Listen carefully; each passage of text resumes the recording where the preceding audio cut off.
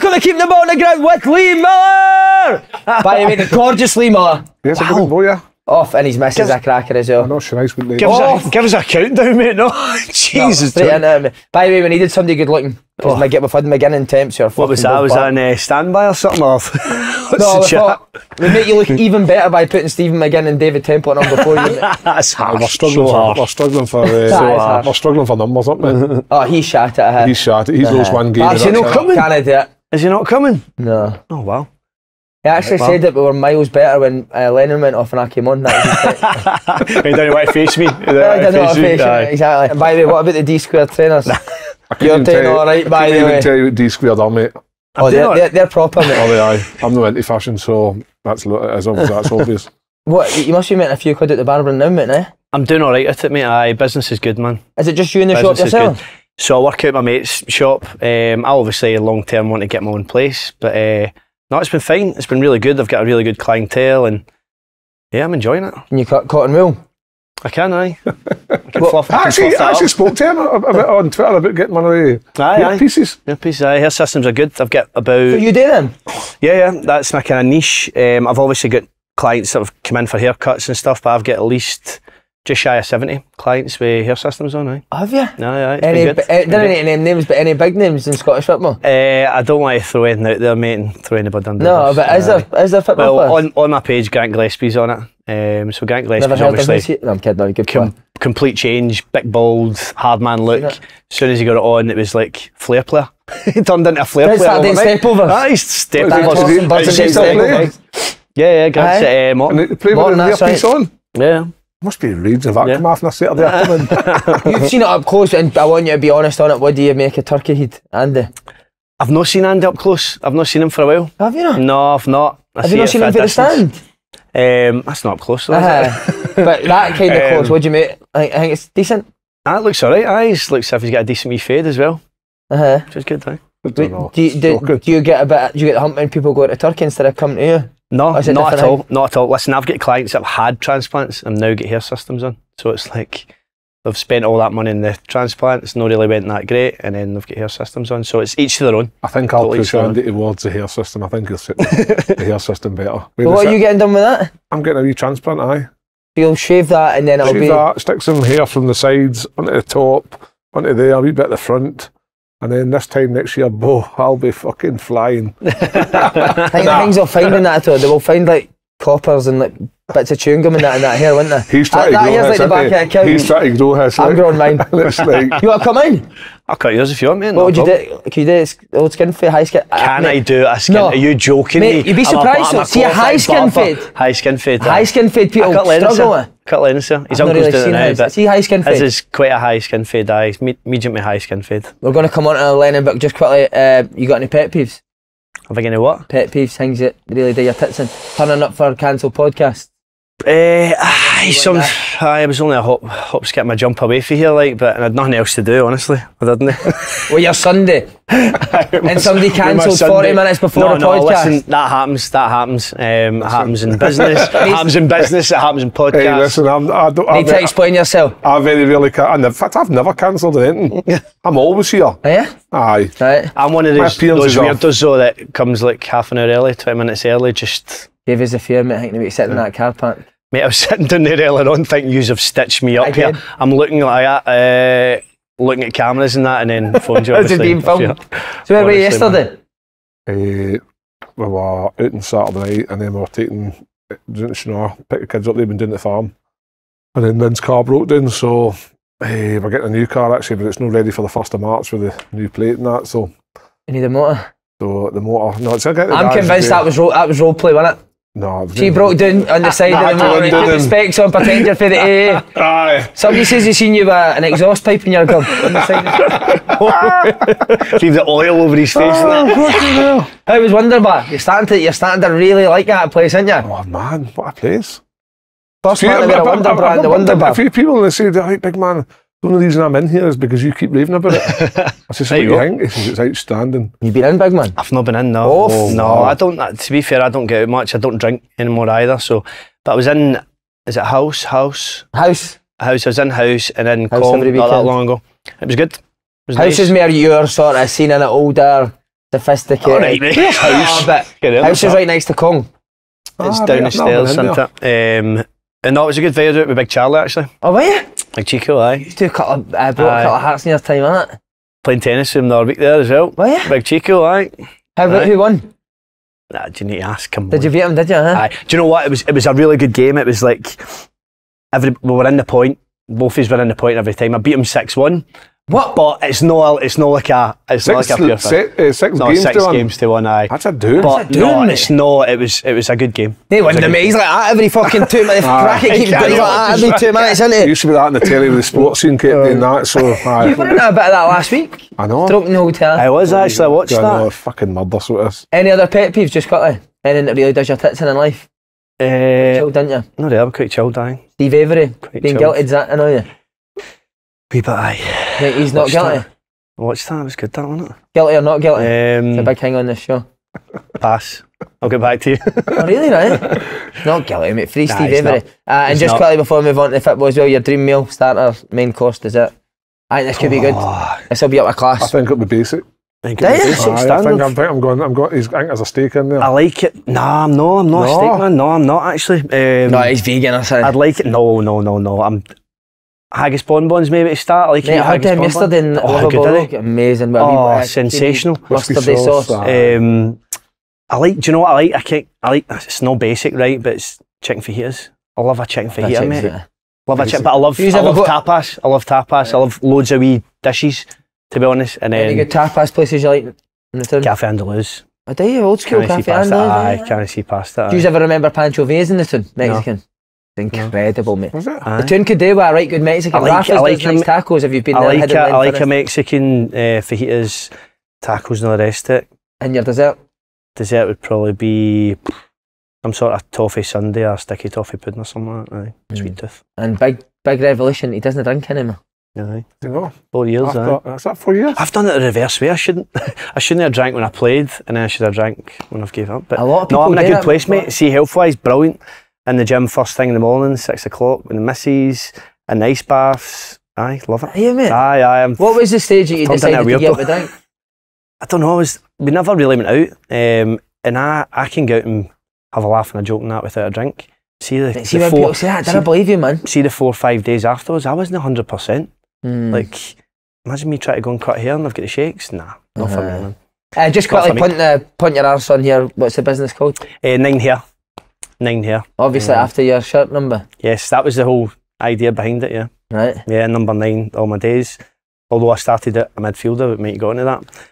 But no, 9 here's my business, and it's doing fine, mate. I've got Do a you good ever play against clientele. each other? I think I played. I remember. I could be wrong here, but would I be right in saying we were at Largs for Scotland 21 and you turned up? Were you with Falkirk then? I probably was. I see. That's the You thing, skinny though. kid, man, rocked up. You're only a few years younger than me. I see. The thing is, though, see, because I was at Falkirk, I was never quite in the 21s. Oh, or the Falkirk boys Scotland. never get called up. I think Scotty No. Arfield's the only one in history that's been Aye. called up. So to see, like that lower league, I was the first division, which is Championship. At that time, it was always the Aye. Premiership or down south for I that to don't get called think up. So I never. You would I need never about done the 8 21s. call-offs. You would need about 8 call-offs to At the least. original squad And that to was get the a same- call-off. listen, that was the same in the first team. I get 3 caps through call-offs, and I wasn't bothered. Like I was hamper boy. I would go and train and enjoy the training, enjoy the trip. Aye. I do need to say this. I played against him when he was. Have I played against you a few times? When you were a You would have Falkirk done, manager, mate. He would have done. We played them at Falkirk Stadium. What age would you have been? About 58 at that time? About Mate, about you were you were actually the maybe. best player in the pitch. I'm not just saying that because Collecting you were my here. pension and that. Aye, sorry. Remember that again? I do. You're Aye. brilliant, mate. I think I scored that game as well. You did. Possibly. You were on pink. Pink, Your that's pink right. strips on. Aye. Yeah. Yeah. Was that your what was your last game?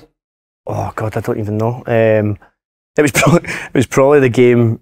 Oh no, I don't know if I put myself on. The game you beat us up there, and that probably got us a sack up That at was the Peterhead. last game. I think that was your I last don't game. know if I mate. went on though, did I? Possibly, I can't even remember. That is a blur, to be honest. And did that kind of scunner you with football after that? Totally scunnered me. Didn't want anything to do with it. It ripped me apart. Just the way the things happen. See, if we'd have got to the end of the season, we didn't get promoted as what we set out to do, I'm fine with that. But with 4 games to go, and then they don't even make the playoffs. Thinking obviously Gary Holt will get that bounce from him. Didn't get that. They didn't make the playoffs, and it was a disaster. Gary Holt just had them driving buses all day at training, didn't he? Right, boys, Through red buses. we're going to put you through your bus licence instead of training today. So in the year before, yous were top of the league when COVID hit, and that. So you never went up because of that as well. Am I right saying that? It was eeksy peeksy between us and Wraith, and they were top on a point. COVID hit, they go up, we stayed down. It was like devastating, absolutely devastating. And then we were told the next season. At one point, we didn't think there was going to be a league for us to play in, so we were like, just put us into any league and we'll try. But we were told, we're probably naive in a way that we're told to build a championship team to win League One. That's difficult to do. Yeah. Do you know what I mean? So you need players that know League One and know how to battle, know how to graft. And we were good chasing it, but see when we got to the top, we kind of bottled it a wee bit in terms of just what can you do with the pressure? And he just changed. You know what it's like? You set your team up, you do patterns of play, and you do different things. See when they cross that white line, do whatever they want. Yeah. You can coach them for the side, but inevitably, if things are hard, they revert back to what they're used to doing and channel balling and all that. And we wanted to try and play, which was difficult. It was difficult. Not just a football coach, manager, player, but your boy also plays as well, and he's absolutely fine. And this is he's just as good, if not better, than a certain Billy Gilmore at that age. That's a massive call. Massive call. Listen, Andy obviously gets a wee bit carried away every now and then, so that's understandable. But nah, he did tell me Motherwell would beat Morton as well, so I would take that. To be playing though in Premier League football at 16, was it 16 he made his debut? Yeah, 16 he made his debut. That's a see, just on him, like, how young did you know that he was like special? Listen, see, before Lennon could walk, he was kicking a ball, literally rolling about kicking a ball. He always wanted a ball, and I always tell a story about. He was 6 days old when I signed with Aberdeen, so he's a student of the game. He's watched the game, studied the game, every single game, and I think he must have been 1 or 2, so he's just walking, so he's half falling. I remember it. It was a wee fluffy AC Milan Champions League ball, right? He used to have it, his mum used to have it in the players' lounge afterwards, and Jimmy Caldwood used to, every player had to stay in there, the players' lounge, until he came in with his wife and that, and then you could go. You could bolt, so see when you get beat, you're like... Why is that? He's wanting to see his wife? He just wanted... His wife probably, he just wanted everybody to mingle. And so Lennon's... If you didn't have a football, you had to scrumple up a bit of paper for him to volley, right? So he's got this wee fluffy ball and feeding it in him. And just as the doors open, and Jimmy and his wife and that came through, Sandy Clark and Jimmy Nick, came through, she got a glass of wine, and he's creamed this half volley. And it's gone straight, and you think, oh no. Hitting the gas on the head. No, it smacks his wife's wine all over the place, right? So do you know that way, the whole players' lounge, you seen that, she went, and she just laughed it off. She went, oh, that's funny, great strike, you know. And I was like, it was honestly, mate. So he's always had that great technique in terms of striking the ball and that, but he's a good kid. He's not into different things. He's not into labels. Nothing like that. He doesn't drink. He's just focused on being a good football player. But I mean it like, so when he starts to get in a boys club, like what, even like when he went to Motherwell as a kid, what age was that? Been 11, 12? What age did he start to really stand out at like pro youth level? So he was in at Celtic when he was he? 6, but he didn't enjoy it. Celtic to let somebody go. He didn't, it wasn't that. He must have been released, No, it wasn't that. He's on the verge. It wasn't that. He didn't enjoy it. No, it wasn't them. It wasn't them. He just kept on, Tory Glen, 6-week blocks, kept on, and he just didn't enjoy it. He didn't enjoy it. It was a wee bit too serious for him. He just wanted to play with his pals. Went back to his boys' club, and then went to Motherwell. It was more of a boys' club feel with decent coaching. He met a few boys that he really got on with, like Baylor Rice and a few others. And they had a great team. They had an absolutely brilliant team. 2006's Motherwell team. He used to beat your Rangers and Celtic. Apart from the first time, actually, that he played against Rangers, he absolutely shat the bed. Did he? Shat the bed, aye. And I was... And what age was that? It's the only ever time, so that would have been 10? Right. 10 maybe. And I always said I'd never get through him, I'd never, just let him do his thing, let him get on. And he just know that way, you just know your kid's not up for it. He's like faking injuries, he's going down, he's not helping his mate. I'm like, nah, I got him in the car and I went through him. And it's the only time I've ever done it. And I still speak to him now about it, and he said I deserved it. I was miles off it. I shat it for the badge. I said, don't you ever embarrass yourself, embarrass me, embarrass. because he basically played against the badge. Listen, first team boys do that. They play against the badge and they... You'd have hated me, that was me every week. I was doing your motor every week. I had done it myself years ago, but I went through them and see from then on in, I never ever done it again. In the 2006s, Motherwell used to beat Rangers and Celtic all the time. Aye, from that on. And it's the only time I've ever done it with him. And he took it, listen, he was howling great, and I felt bad at the time. But I thought, there's no way I'm taking you here, there and everywhere. I'll take you back to your boys' club. I don't need you to be a footballer. You're brilliant. You've got an unbelievable talent. Go and show it. There's nobody better than you on that field. Do you think... It was one of those moments, it was just like, do you think anything I'm better than you in that? He was like, no. And then that was him. For there on in, that was him. He just... And you've never had to do that again, or? No. You've just been brilliant every week since? Apart from Friday night against Morton. So I did. Do you still critique him even though he's in the first day? I still... We speak about the game. He knows I understand the game. And I'll just ask him what he could have done better, what he thinks about the game, how he thinks it went. And we'll just talk. We'll just talk about different tactics and different things like that. Aye. He first came up for me, remember he scored that halfway line goal? Yep. Was that for Scotland against? For Scotland, it was his debut with Scotland. That was the Scotland youth, wasn't it? And that was the big clip. Because everybody's up waiting for this guy to then emerge. It was his debut with Scotland against England down there, and we nearly missed the goal, sure. So we went down, myself, my wife Maria and the boys went down, and we were down at the burger van. You weren't eating a burger? No, I wasn't eating a burger obviously, but we heard the whistle going for obviously the referee to set up the players. Like shit, so we ran up to the top of the hill and it was behind the goal he scored in. Whistle goes and I could see him chatting, obviously. He's tried to do it before and he's just pinged it right into the goal, and you just see us getting up into the shop. You're like, fucking yes, brilliant. It was class. That's unreal. It was minty die.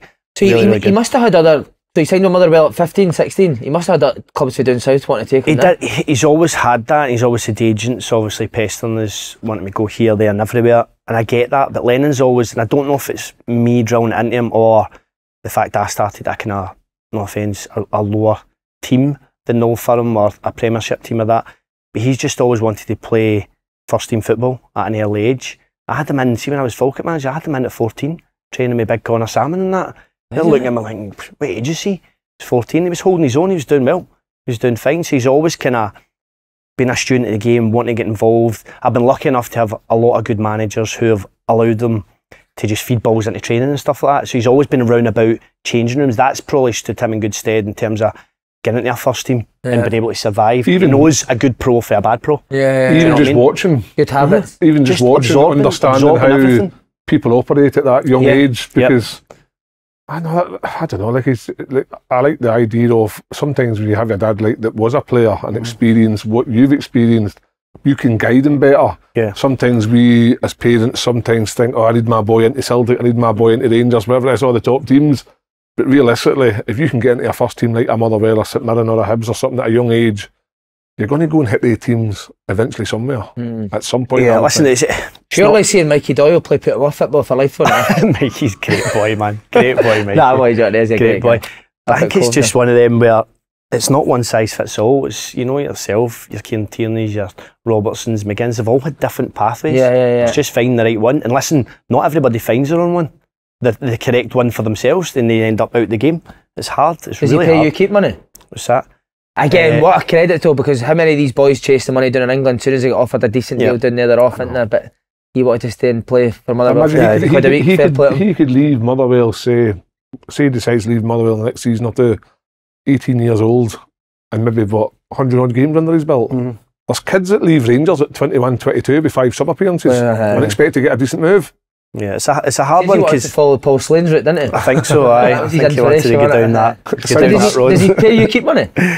He does pay digs, he's a good kid. Lennon's a good kid, man. He's got his head screwed on, and he's just good to have about the place. And he's obviously playing now with Andy Halliday, who you played with. Who's that more surreal for you or him? I don't know, you'd have to ask Andy. He's played with a few boys that I played with, like Liam Kelly's, Ricky Lamy, Andy was a winger stroke striker when I was at Middlesbrough though. We'd loads of striker? Aye. Me and him had loads of games in the Resies. I was a scuddy. What, you and him up front again? Aye. That must have been a real low point in your career now.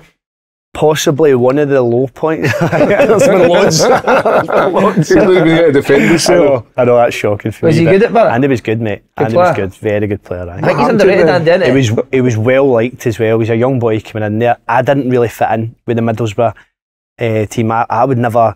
when you say like ex-Middlesbrough player, I was never really a Middlesbrough player. For whatever reason, it just didn't work for me down there.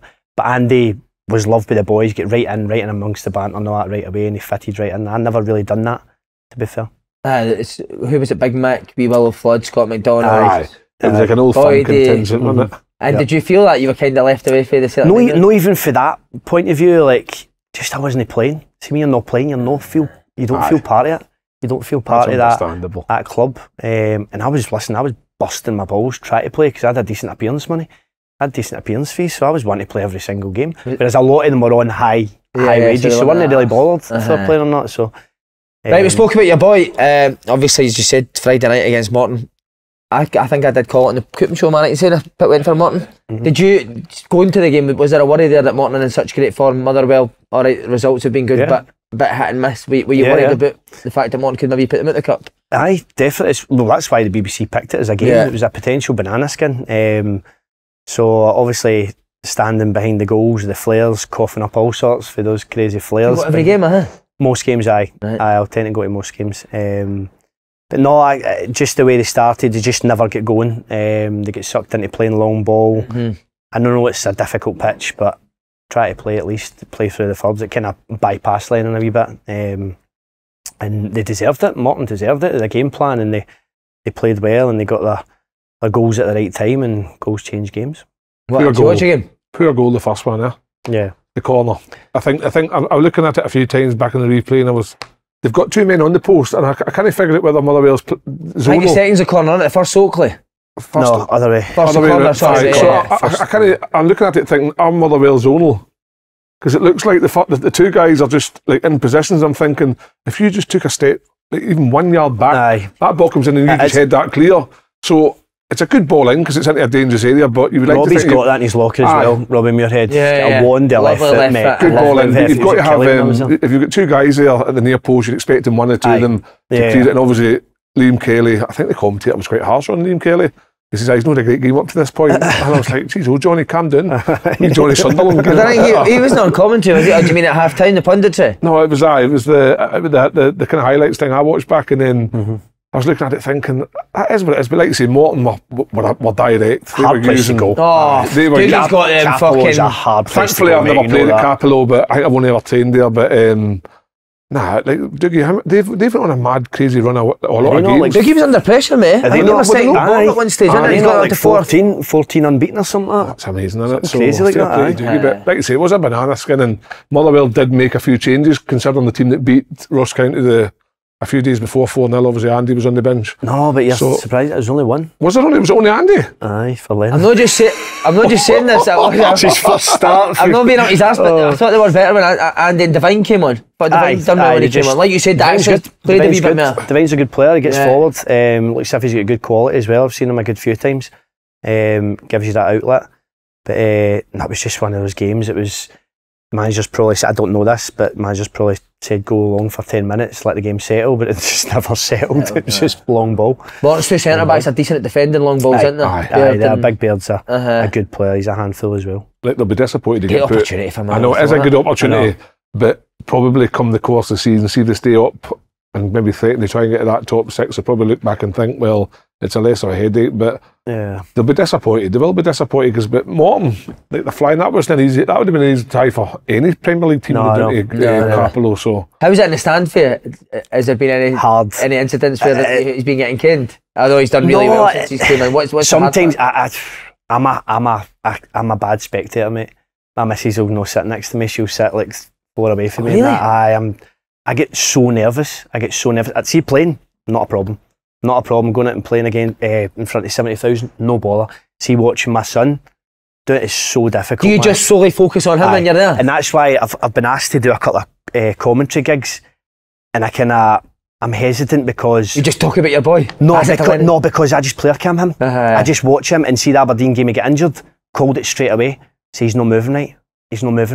Fuck, he's not moving right, he's done himself. 10 minutes into the Aberdeen game, he played 70 minutes with a fractured patella. Oh, was that the one that kept him out for so long? Aye. And you could tell played 70 minutes, knew straight away he's not moving right, keeps touching his knee, get him off and come out for the second half. I'm thinking no. But no, I like to player cam in and watch what's going on and see if positional. Lennon's he's so mature for his age. He understands positional sense. Where to be. Aye, and he's good to watch, to be fair. Are you like that with your boy, Kev? You nervous watching I am him? nervous. Like, when he played boys club in Tynecastle, but ever since he went to Celtic, any time he played on a Saturday or Sunday, I hated it because he's the goalie. Last line of defence, he makes a mistake.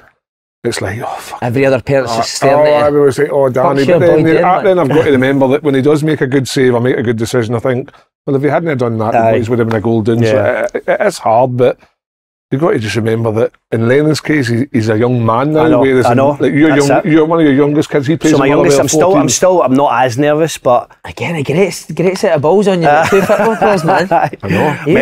My eldest was a British judo champion. There you go. Was he? Aye.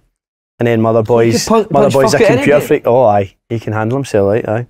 Yeah, so. Do you scared about shouting at him now in case he batters you? Wee bit scared him, aye. He's a British judo champion. He was a British judo champion, aye. He's gave it up now because he's got to go and work and earn money. You wouldn't earn money for judo and that, so aye. Like, is that nerve-wracking watching him in a judo final in case he gets Lennon? Oh my God.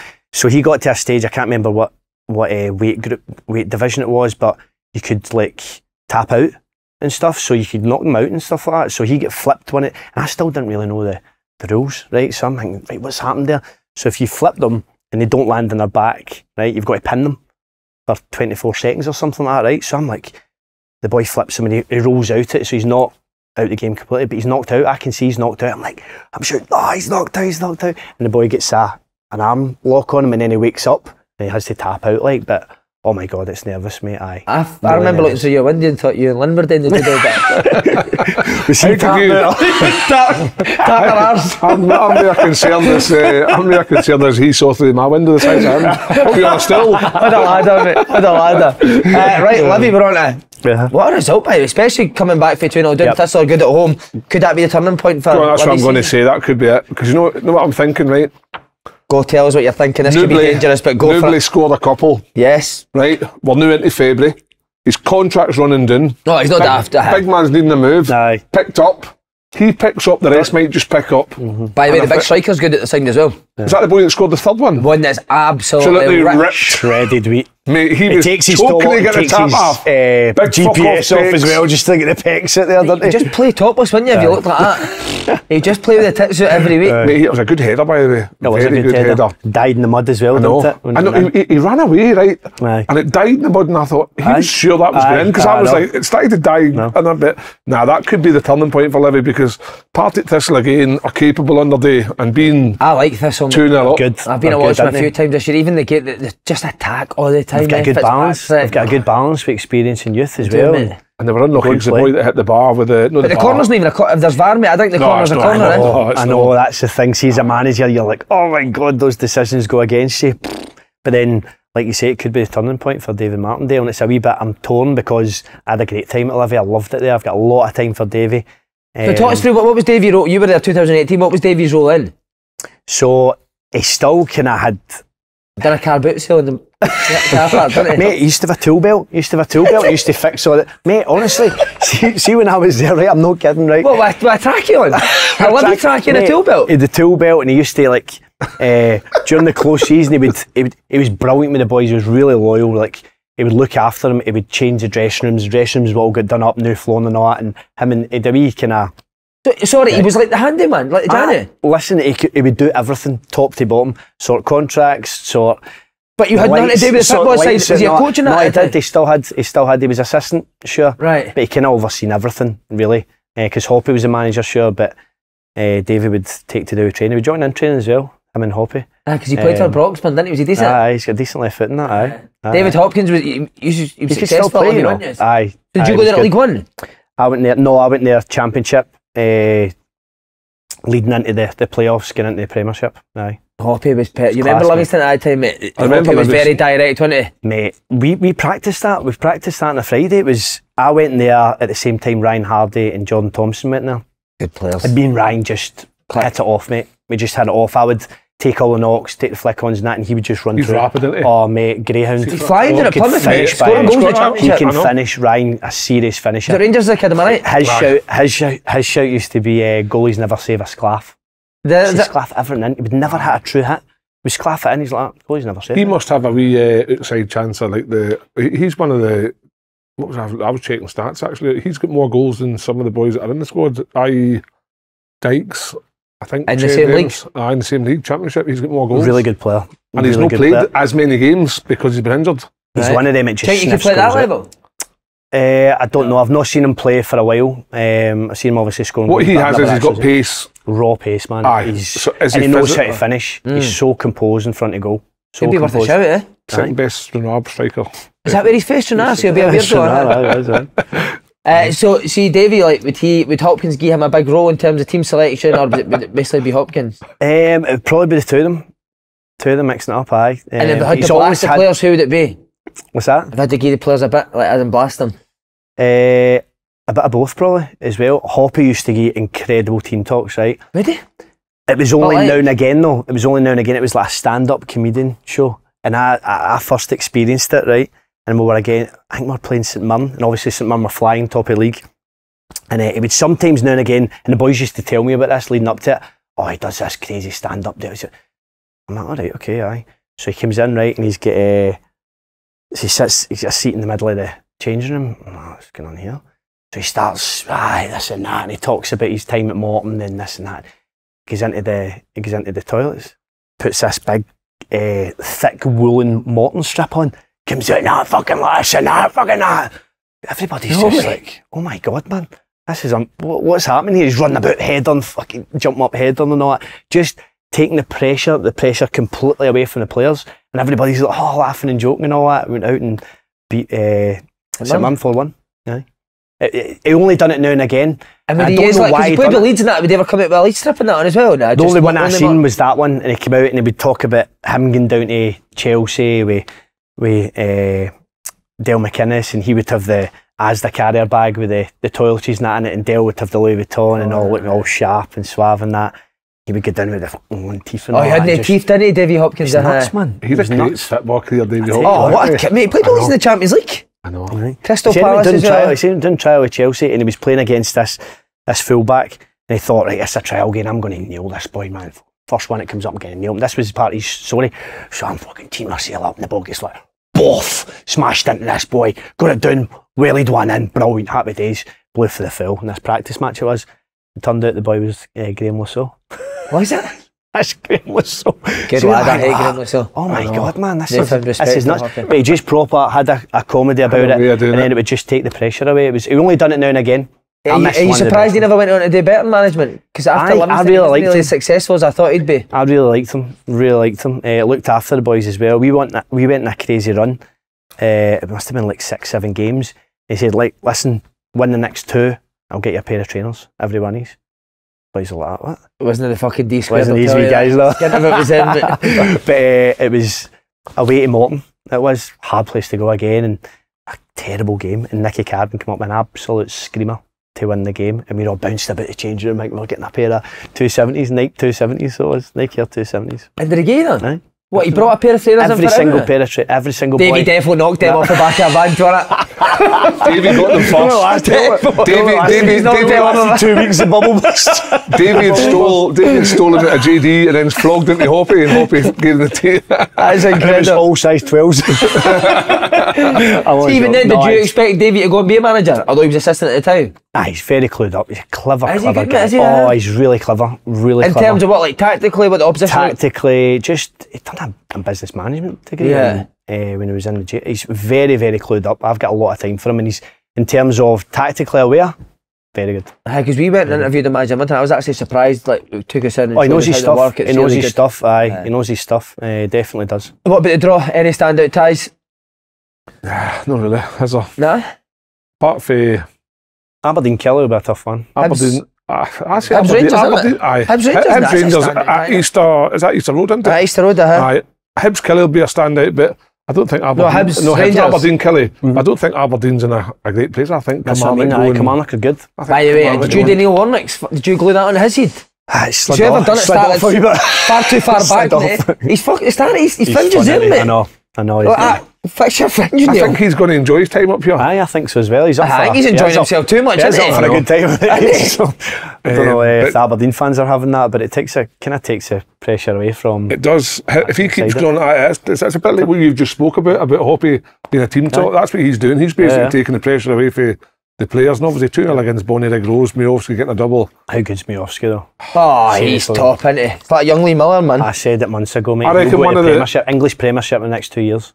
One of the old firms will look back at the end of this season good, and regret no signing him. One will look back and think, if we'd have signed him, we'd have won the league. That's what ended up happening. Well, he's 24 and you're getting 6 good years out of him, aren't you? If you're, Easily. You'd pay 6 million. Even 5 plays with a smile on his face. That's football. scoring goals out of nothing. That's you always think to see if he's scoring goals for an Aberdeen team that didn't put 5 passes together. What would he do at Celtic and Rangers? Aye, absolutely. I just think that there was a big opportunity missed there by both old firm teams. Did you enjoy your time at Aberdeen? Loved it. Loved it. Proper big club, innit? I didn't realise how big it was, in all honesty, until I went up. And I signed last day of the transfer window. And Jimmy wasn't even there. He was in Magaluf at the time. Loved Magaluf, didn't he? Mate, I So does he house in Magaluf? Aye, so everything's happening. I didn't have a great time at Dundee United. And anyway, on the way up, Lennon's 6 days old, so me and the missus get the wee man in the car, drive up to Aberdeen. I didn't even know where I was going. You never knew where Aberdeen was? No, in terms of the stadium and all, I'd never been. I'd never had to drive. You go in the bus, don't you, if you go and play against Aberdeen? So driving up and I'm in the back door and came down to get us and it's like, aye, we've got everything sorted and all that. I've got my sterling sign. I said, cool, aye. Manager's not going to be with us. I said, all right, okay, aye. But I've got him on the phone here. Big man, how you doing? Brilliant to have you in board. I'm like, all right, okay. I'll see you Monday. I'm like, this is mad. This is absolutely bonkers. And he was brilliant. Jimmy was unreal. And what terms of what man manager? Just he's created a good backroom staff as well. Very Jimmy likeable. Jimmy Nick's a hero, and isn't he? Sandy Clark obviously took the resis, so he got a bit of a stick for that. Obviously the boys that on the plane, he used to hammer Sandy, but Sandy's good as well. But Jimmy was incredible, man. He just knew how to get the best out in you. He did. He was incredible, man. What was his team talks like? Could he go? Could he get like mad, Jimmy? He could go. There's one time he had a go at me, actually. Terrible conditions away to Alloa. I think it might have been the Scottish Cup. And I was having a bit of a nuke a game, right? But I'd scored, right? But it was like Chris Maguire cut in, smashed a shot, and I flicked it in, right? So I'm away. Goal, yes, happy days. I'm not doing best, but I'm not doing the best, but I've scored. It's getting half time, fucking this and fucking that. And you, fucking you, what the fuck have you done? I said, I've scored. He's like, aye, but fucking apart that, you're fucking shite. I'm like, fuck's sake, man, relax. Mate, see if you've scored. Good, mate. I always used to feel, see, even as a midfielder, if I'd scored, I used to think, see if you're shite now for the rest of the game, it doesn't really matter. I know. I never understood why the goal scorers got shouted at. He scored. He did the hardest thing in the whole game. Jimmy, I don't know if you've heard this, but Jimmy used to do it, and I never knew about this leading into it, right? But he used to do an analysis of the game on Monday, right? On the Monday after a Saturday game. So all he would say, right, and you ask any of the boys that have worked under him, he would just come in and go, "Say, game."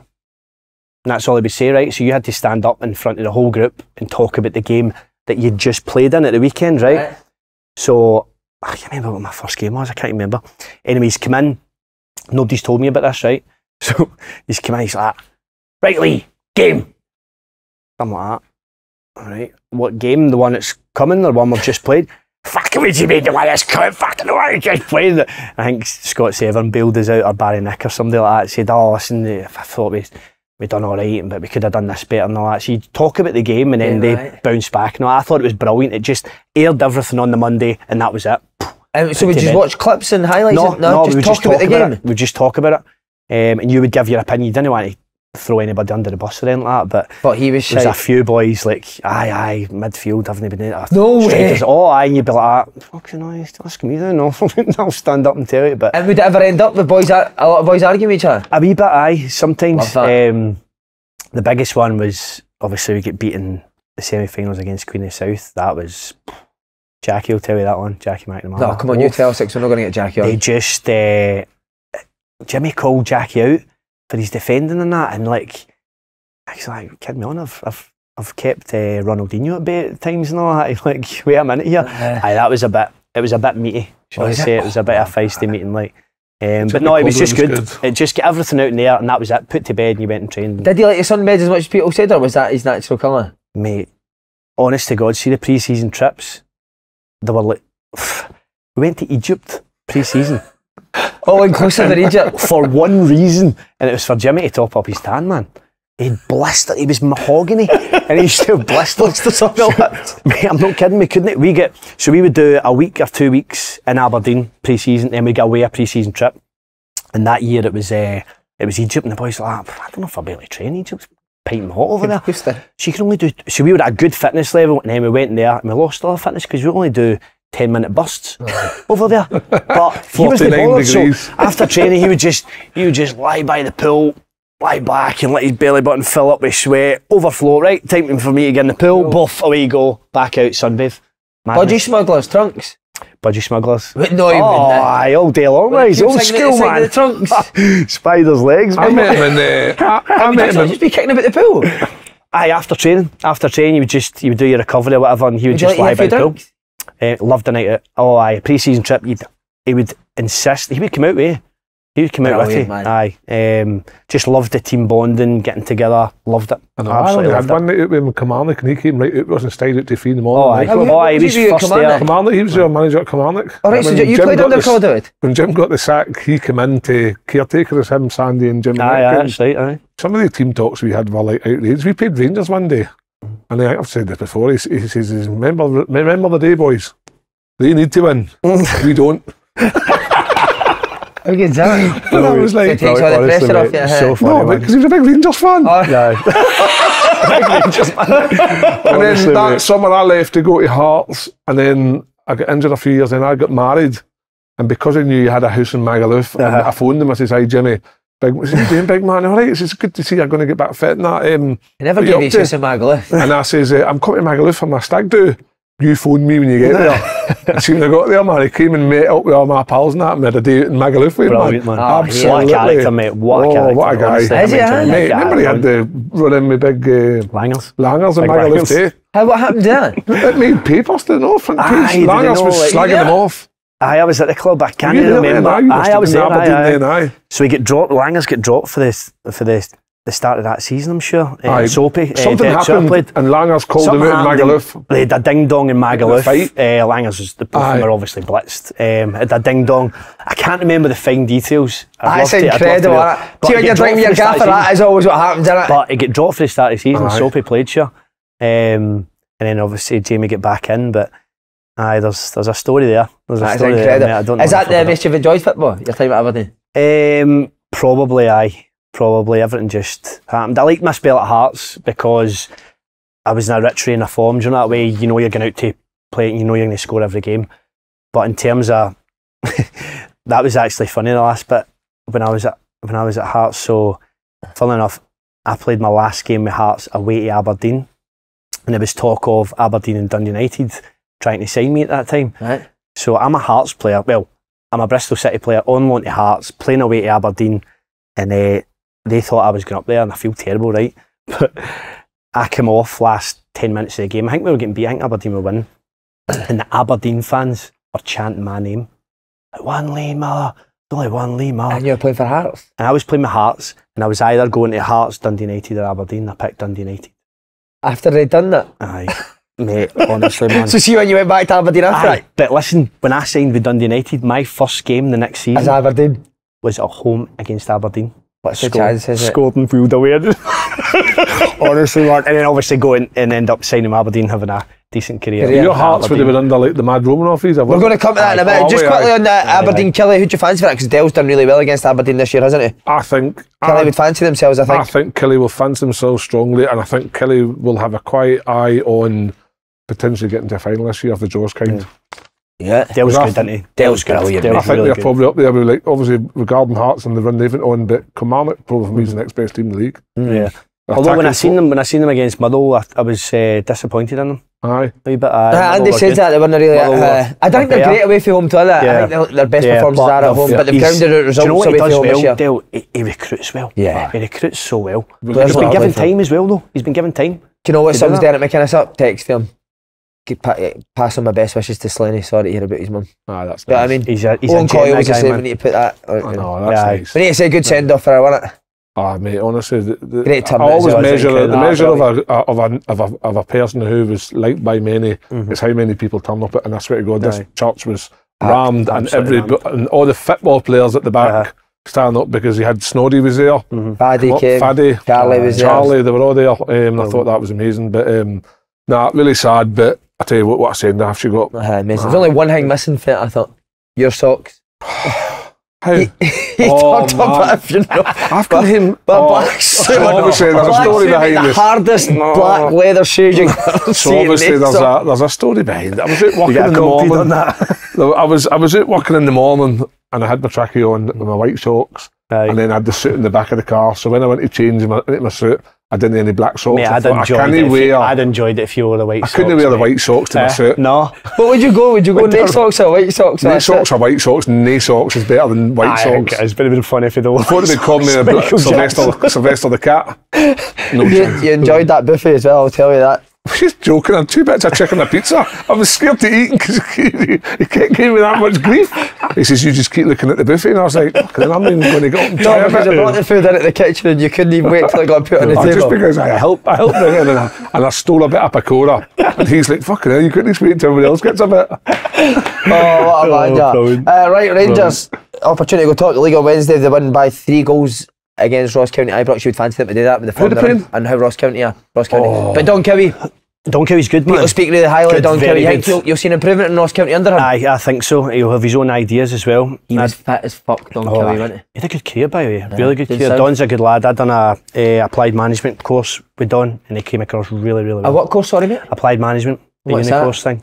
So it's just about management within football and stuff, and it was really good. Really good. A lot of pros are on it and doing it, and he was on it at the time, and he came across really, really well. Really well. I think he'll do well. I think he definitely won't do any worse than what was already there, because obviously you listened to Davy Martindale's interview the other week saying that he was gutted. Devastated. Good honesty. Because obviously the way Derek Adams has rode into Ross County and said what he said, that obviously upset the dressing room, and I think he lost part of the dressing room. So now they've got Don Cowy in. You would like to think there's an upturn, but Rangers, having watched the boy Cortez. Player, didn't he? He looks lively, doesn't he? Yeah. Diamondi looked alright. Silva scored, so Rangers could be a wee corner turning there. Even at that, Rangers know how to win games now. They're not playing amazing at times. They're scoring. But they're scoring freely. Aye. Like, scoring goals at the right time, and it's killing games. They're scoring at the right time, whereas if you compare that to Celtic, it's like pass. It's kind of hoping, whereas Rangers are making things happen. But the boy Cortez looked very, very good. Off the left, cutting inside, good shots, linking up the play. Silva needs to play ahead of Dessers up there, doesn't he? People say he's not a 9, but I still think he's a better option there than what Dessers is. He looks as if he's got a bit, doesn't he? Yeah. He looks lively, plays with a smile, he's all action. What did you think he's should have been sent off? That's an argument, aye. I think there's an I thought Goulson was more red than Goulson as well. Goulson, he's a shocker, isn't it? That's a shocker. Goulson's I tell you got what, one of these, so here's one. So if the player that was tackled goes down and rolls about, he's off. So do you need to do that to get somebody sent off? Goldson's got like a fucking a card he keeps putting up that just seems to wipe it in chance he's ever got to get sent off. But that is the thing with Kilmarnock, isn't it? Like, I don't think they've actually reached their full potential in terms of style and playing, but they're still getting results. And he's made them so hard to beat, into defensively. They're really good. If they go out on Wednesday and win, say 3-4-0, but it's a high possibility, and they go top of the league, you imagine what that'll do for that dressing room. Because I don't know how many games they went on winning streak so far since they got beat by Celtic at Parkhead, but listen, the title's on, and because Celtic were good as well on Sunday. That's a good thing about it, though. It is. This is what you want. As a Scottish football fan, what you want is a close race for the top and a close race for the European place. I think we've got that. The relegation battle could heat up if Livy can somehow get a win. There's not much between the teams. No, bottom 6. No. It's as if there's like 3 leagues within one league. But no, for me, Celtic were good as well. Celtic were good Sunday. Celtic were good. That tough venue. It's the best Celtic have played for a while. I thought Kyogo was really good in the 10 row. He was good, and that I think it suits him better in that system to play the 10. When he was dropping short at the beginning of the season, he's dropping short, but there's nobody beyond him. But because either stays way up the top, Kyogo's able to drop in, and sometimes when they were I think what helped it helped the wingers as well when they were going down, and you know how when they cut inside sometimes they don't really do anything. Well, they had that option of playing into Kyogo. The wee link, didn't they? They had a link, so no, they look good. And by the way, he's a better football player than just a finisher, Kyogo. Oh, definitely. And off the ball, mate, he works fucking so hard. St Mirren put some amount of balls out the box, by the way. St Mirren are good though. That's what I mean. Gogic was unlucky not to score a couple of chances as well. Unlucky. Joe Hart needs to take a bit of credit as well. I thought Joe Hart was good. Joe Hart was good. But Celtic defended well. Got to take that. They did defend well, considering it's a back four that's been kind of. If somebody said to you a back four is going to be makeshift, Welsh, Ralston, and Scales at the beginning of the season, there was no chance. Welsh always does well, don't when he comes in. I like him. Welsh, so do I. I like him. He's assured. The two of them are good. I can't recall really a mistake that Welsh has made while he's played. I thought Tony Ralston was a comment. Kept it simple. Big Scales sometimes takes a chance. But he takes a chance in the right ear that gets him beyond, and then he's able to play that forward pass. But I thought Celtic were good. O'Reilly looked more composed as well. Back to and Big Eyed, although he didn't get any. Like, I don't want to be too negative, but he's not funny. No. What I liked about him was when he shifted it and got his shot away. He looks decent. I liked him when there was a ball played at the box and he was offside, but he got his back to goal and he laid it off. I think that could be an option, like playing it off and maybe Kyogo playing off of that. But in terms of a threat, I don't know. Who do you make favourites for the league, based on what you've seen? Well, I know everybody's talking about momentum, but momentum's a big thing in football. Rangers have got momentum. Like I say, they've not been playing particularly amazing, but they're getting the job done. They're winning games. Celtic have dropped points, big points at times, but I don't think you can call it. No. It's just good to have a title race. It's a hard one to call. I wouldn't want to call it, but Celtic will become a stronger team once they get Hatate and Carter Vickers back. But when are they going to come back? Big players. They've been out for 6 weeks or something. Said so, and Rangers have now got a squad where they can do a bit of rotation, because I think Jack played on Saturday. Which he hasn't done for a while. And they've got Cortez, Silverin, and they've got options now, Rangers. Diamanda looks like a good player. Diamanda looks decent. Yeah, he does. Talking about top of the league, Falkirk flying in top of League One. Yeah. Is there, I know it's your club because you started there and you've got a big affiliation with it, but is there that wee bit of... a wee bit aye. Probably a wee bit aye. Because obviously we weren't given the full season to do. Listen, it could have went anyway. So if you didn't mind talking us through it, like, are you warned beforehand that you need to start winning games, or did somebody just come to you and say, listen, you have to be relieved? No, it was out the blue. Obviously, I think we lost 2 in the bounce, and then that was the first time we'd been knocked off top spot. And I think, right, we just need to gather ourselves and get together and win games. That's all we're focused on. It's being a manager yourself. It's so difficult. There's so many things to consider, and all you want to do is get 3 points. You're obviously thinking about the game you've just played. It consumes your whole life, man. Oh, it's crazy. Your whole life. Am I right saying that Falkirk struggled to actually make the playoffs that time? No, they never made the playoffs. They never made the playoffs. So we were top of the league the full season. But Holly got them 10 sponsorship deals with bus companies. So that actually go up the stairs after that. He no go up the stairs for that. No, so we brought him. He was brought in for director of football, football operations, and then he took over. And listen, I don't know. I've heard so many different things that have happened, but it is what it is. Again, how does it happen? You just get called into an office and say? No, I get a phone call. Not even face to face. A phone call and that. And you weren't expecting it at all? Not that we weren't expecting it. We knew we were under pressure. Being the Falkirk manager, having the biggest budget in the league, having the best players, you were always going to be under pressure to win every single game. And when you're on a kind of sticky patch, you're knocked off the top spot, you think, for sake. You and Big McCracken? Correct, aye. Listen, I loved it. I loved all the man management side of it, and we had a good thing going. I think if you probably asked any one of the players, they'd have been buzzing with how we were. We were good at our jobs, but obviously not that good. We get the sack, but it just felt we're hard done by. If we'd have got to the end of the season, we didn't get us promoted, either be it through the playoffs or automatic, then fine, you know what? We've not done the job, but four games to go and we get the sack I thought was harsh. Especially because Cracks was a bit of a Falkirk legend as well, wasn't it? You obviously started your career. That's it, exactly. You'd be given that time. You started there under Alex Totten and then Ian McCall. Ian McCall was kind of on the rise back then. How was he as a young manager? I liked him, mate. But even before that, like, see, when I started my career at Falkirk, I was a midfielder. I was the same as Lennon was, box to box, zinging the ball a bit. I know you probably wouldn't believe that. From what age to what age were you a midfielder? Like? So that's the thing. So I'd never been on the bench for the first team at Falkirk, right? So I was youth. Mark Kerr was your prime example of a young player getting in, holding his own. He was Poster all boy. the No, in terms of his face, he but was poster boy. he was all the YTS who they all looked up to. Right, Mark, yeah, he's doing it. He's doing it in the first team. I hadn't been on the bench at all, even for the first team, and with injury suspensions. And I like talking. I trained with the first team all the time and that, and played reserves. I like talking like that. Big man, you play up front.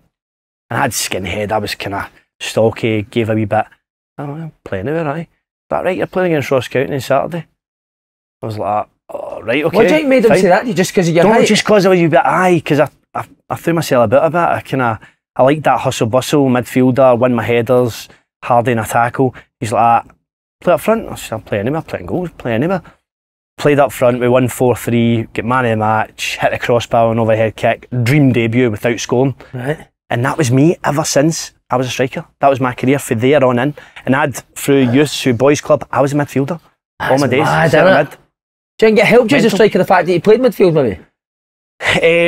Probably I wasn't as selfish as I probably should have been. Yeah. So I liked laying somebody off. If they were in a better position to me, I would lay them off. I wouldn't go and be greedy and score, which I probably should. And I've probably done better in terms of goal scoring ratio. Do you think anybody went up to Alex talking about that, by the way, that big bastard's a midfield player? I don't know. He wouldn't have bothered. I still speak to Alex talking to this day. He's a great guy. He's a gentleman, a guy. And I still call him Gaffer. He's my one where I say, right, Gaffer. Ian Wright and Glenn Hoddle. Ian Wright, stop calling him fucking Gaffer on the telly, man. I would though. He was the one where I was a youth player coming through, but no, he gave me my opportunity, and I'm thankful for him to doing that. But McCall was brilliant. McCall came in at a good time for me in terms of great banter. Is that Ian McCall's first job? He obviously done no. So So he would he had been at Area United one of before that, the possibly. right. So he came in Back. and brilliant, absolutely brilliant. Him, Owen Coyle, Yogi, Kevin James, a right good togetherness we had, and it was myself, Mark Kerr, Andy Rogers, boys like that were in about the first team, and it was just brilliant. What a season we had. What was his pattern? Getting Peter? He just slaughtered everybody. Owen Coyle, you had to be on your toes, man. Like every time you come in, it would go, like say for instance, with a tight t-shirt on, right? And I came in, he said, what time you setting off later? And he would just throw a bomb in like that, right? And he'd be like, where's he going with this? You try and think, right, what have I got on here? He's slaughtering my gear, what is it? He's like, Tour de France, what time are you doing Tour de France? He would just throw things in, mate, and it's just like, what a finisher, man. What a finisher. And McCall used to banter between me and Coyley, and it was Tony Dock was actually assistant there along with Gordon Chisholm, but he used to say, right, I think McCall took Coyley to get top scorer, and Dock took myself, and Coyley stole about 5 or 6 goals off of me. I would tower and blast the header. He would just tip it in. But what a season. I loved that season. And that was like, we won the league at a canter. It was like, this is how football goes. It's brilliant, happy days. But and Coyley used to say to us at the time, listen, this doesn't always happen, like just soak it in, enjoy it. Is that the early 2000s, is it? Aye, that'd have been 2000. That's a great guy, 11 off with Owen Coyle. Oh, listen, Owen Coyle, I know you've interviewed him a few times and everybody says the same thing. But he was good at what he did, wasn't he? Every day in training. Would he chip the goal every day? Every day in training, we chip the goal, left and right foot. What a finisher, man. Was he? What a finisher. Would he be one of the best strikers you've played with? Aye, up there. Definitely. Aye, definitely. He's worked great. He was so fit. Can I brew before every game? Training session, every game. Teetotal. I and brew all the time, and he used to just run. See his fat legs. Oh my God, his warm-ups. Oh my God, he would take it. He was an older player. He would take it. So the warm-up would be a fucking doing? Oh, aye. Oh, there's nothing worse than that, Bleaching. mate. See, when you're born in the warm-up, you know it's bad, oh, man. Aye, because you're preparing for, like, you think if this is this hard, what is the actual running going to be like? I bet he's proper going for it. But not even that, he's talking during that. He's not piped. We're all trying to keep up with him. He's like, aye, but he's weekend that, aye, alright, aye. Unbelievable. Great guy. Did you think he would go and have the career management that he had? He's very clued up, aye. Was he, even back as a player? Knows the game inside out, aye. Yep, definitely. Was Yogi the same? Because obviously they took over together after it. Yogi was fun. How was Yogi with you as a young player? The season before I'd played against Yogi, he was at Ayr United. Just big, rock solid guy, would smash you, but nice enough guy, like wanted to play football. You know, every game, before every game, he would go out, see smelling salts. He'd be like, right up, and he would nearly knock himself out before. And I'm a young boy coming through, and I'm looking at an experienced pro, thinking, that what you're meant to do, man? Like, he can't even walk, he's stumbling. No, thank God I never started that. Mate, I love the smelling salts. Do you know? I used to do the smelling salts and then put Vicks on my... There's doing smelling salts, right? And there's proper inhaler. Well, that was Vaseline, mate. It's the same stuff. Oh, the smelling salts are good to have. Man. But, so then did you play against Yogi in training, obviously? Aye. Did he smash you? Oh, aye. I would give you a bit. But then he would talk you through the game as well. That's good, isn't it? Well. Aye, really good. So Really what, good. saying like you should be there now, or? Aye, just like when I was playing it, just you're doing well and all that, and just keep doing it. I'm fucking giving you a bit here and that, but he would still talk you through the game. It's good, really good. He's another one. What a career in management Yogi's had, eh? I know, I think when I come up to Scotland to play with Kilmarnock, Yogi was the manager of Falkirk then. I think we relegated Falkirk then. And I remember him like going down the tunnel and saying, I'd fucking love to play against you. Aye. He says, you might bully Darren Ball and Stephen Pearce, but you wouldn't fucking bully me. And I was like, look at the size of him. Still ripped to shreds. Aye, ripped to shreds. Quite liked him though. I would like to have played under him. He wanted to play football. Aye, he was quite likeable. Partly with Russell Latterpie, obviously, and they just wanted the ball. Yeah. Play ball. Oh, he's Inverness. When I came back up here, his Inverness team played the best football in the league. Are they? Aye. At Dundee. Yeah. Oh, yeah. Really good. They won the Scottish Cup that year, didn't they? But he's always That's right, tried to before play kind of football. final. He's always tried to be like a modern type of coach, isn't he? Yeah. And then you get a move down south, mate, Bristol City. Bristol Danny City, Wilson, aye. mate. Brilliant. I liked See him, your mate. manager? I love Danny I really Wilson. liked him, man. Danny He's Wilson. a great guy, isn't he? Oh, We've all played hero. under Danny. He was Wait, did you good. play with He him? was Hartlepool. Did you? Had a fucking Really good. souped up Astra.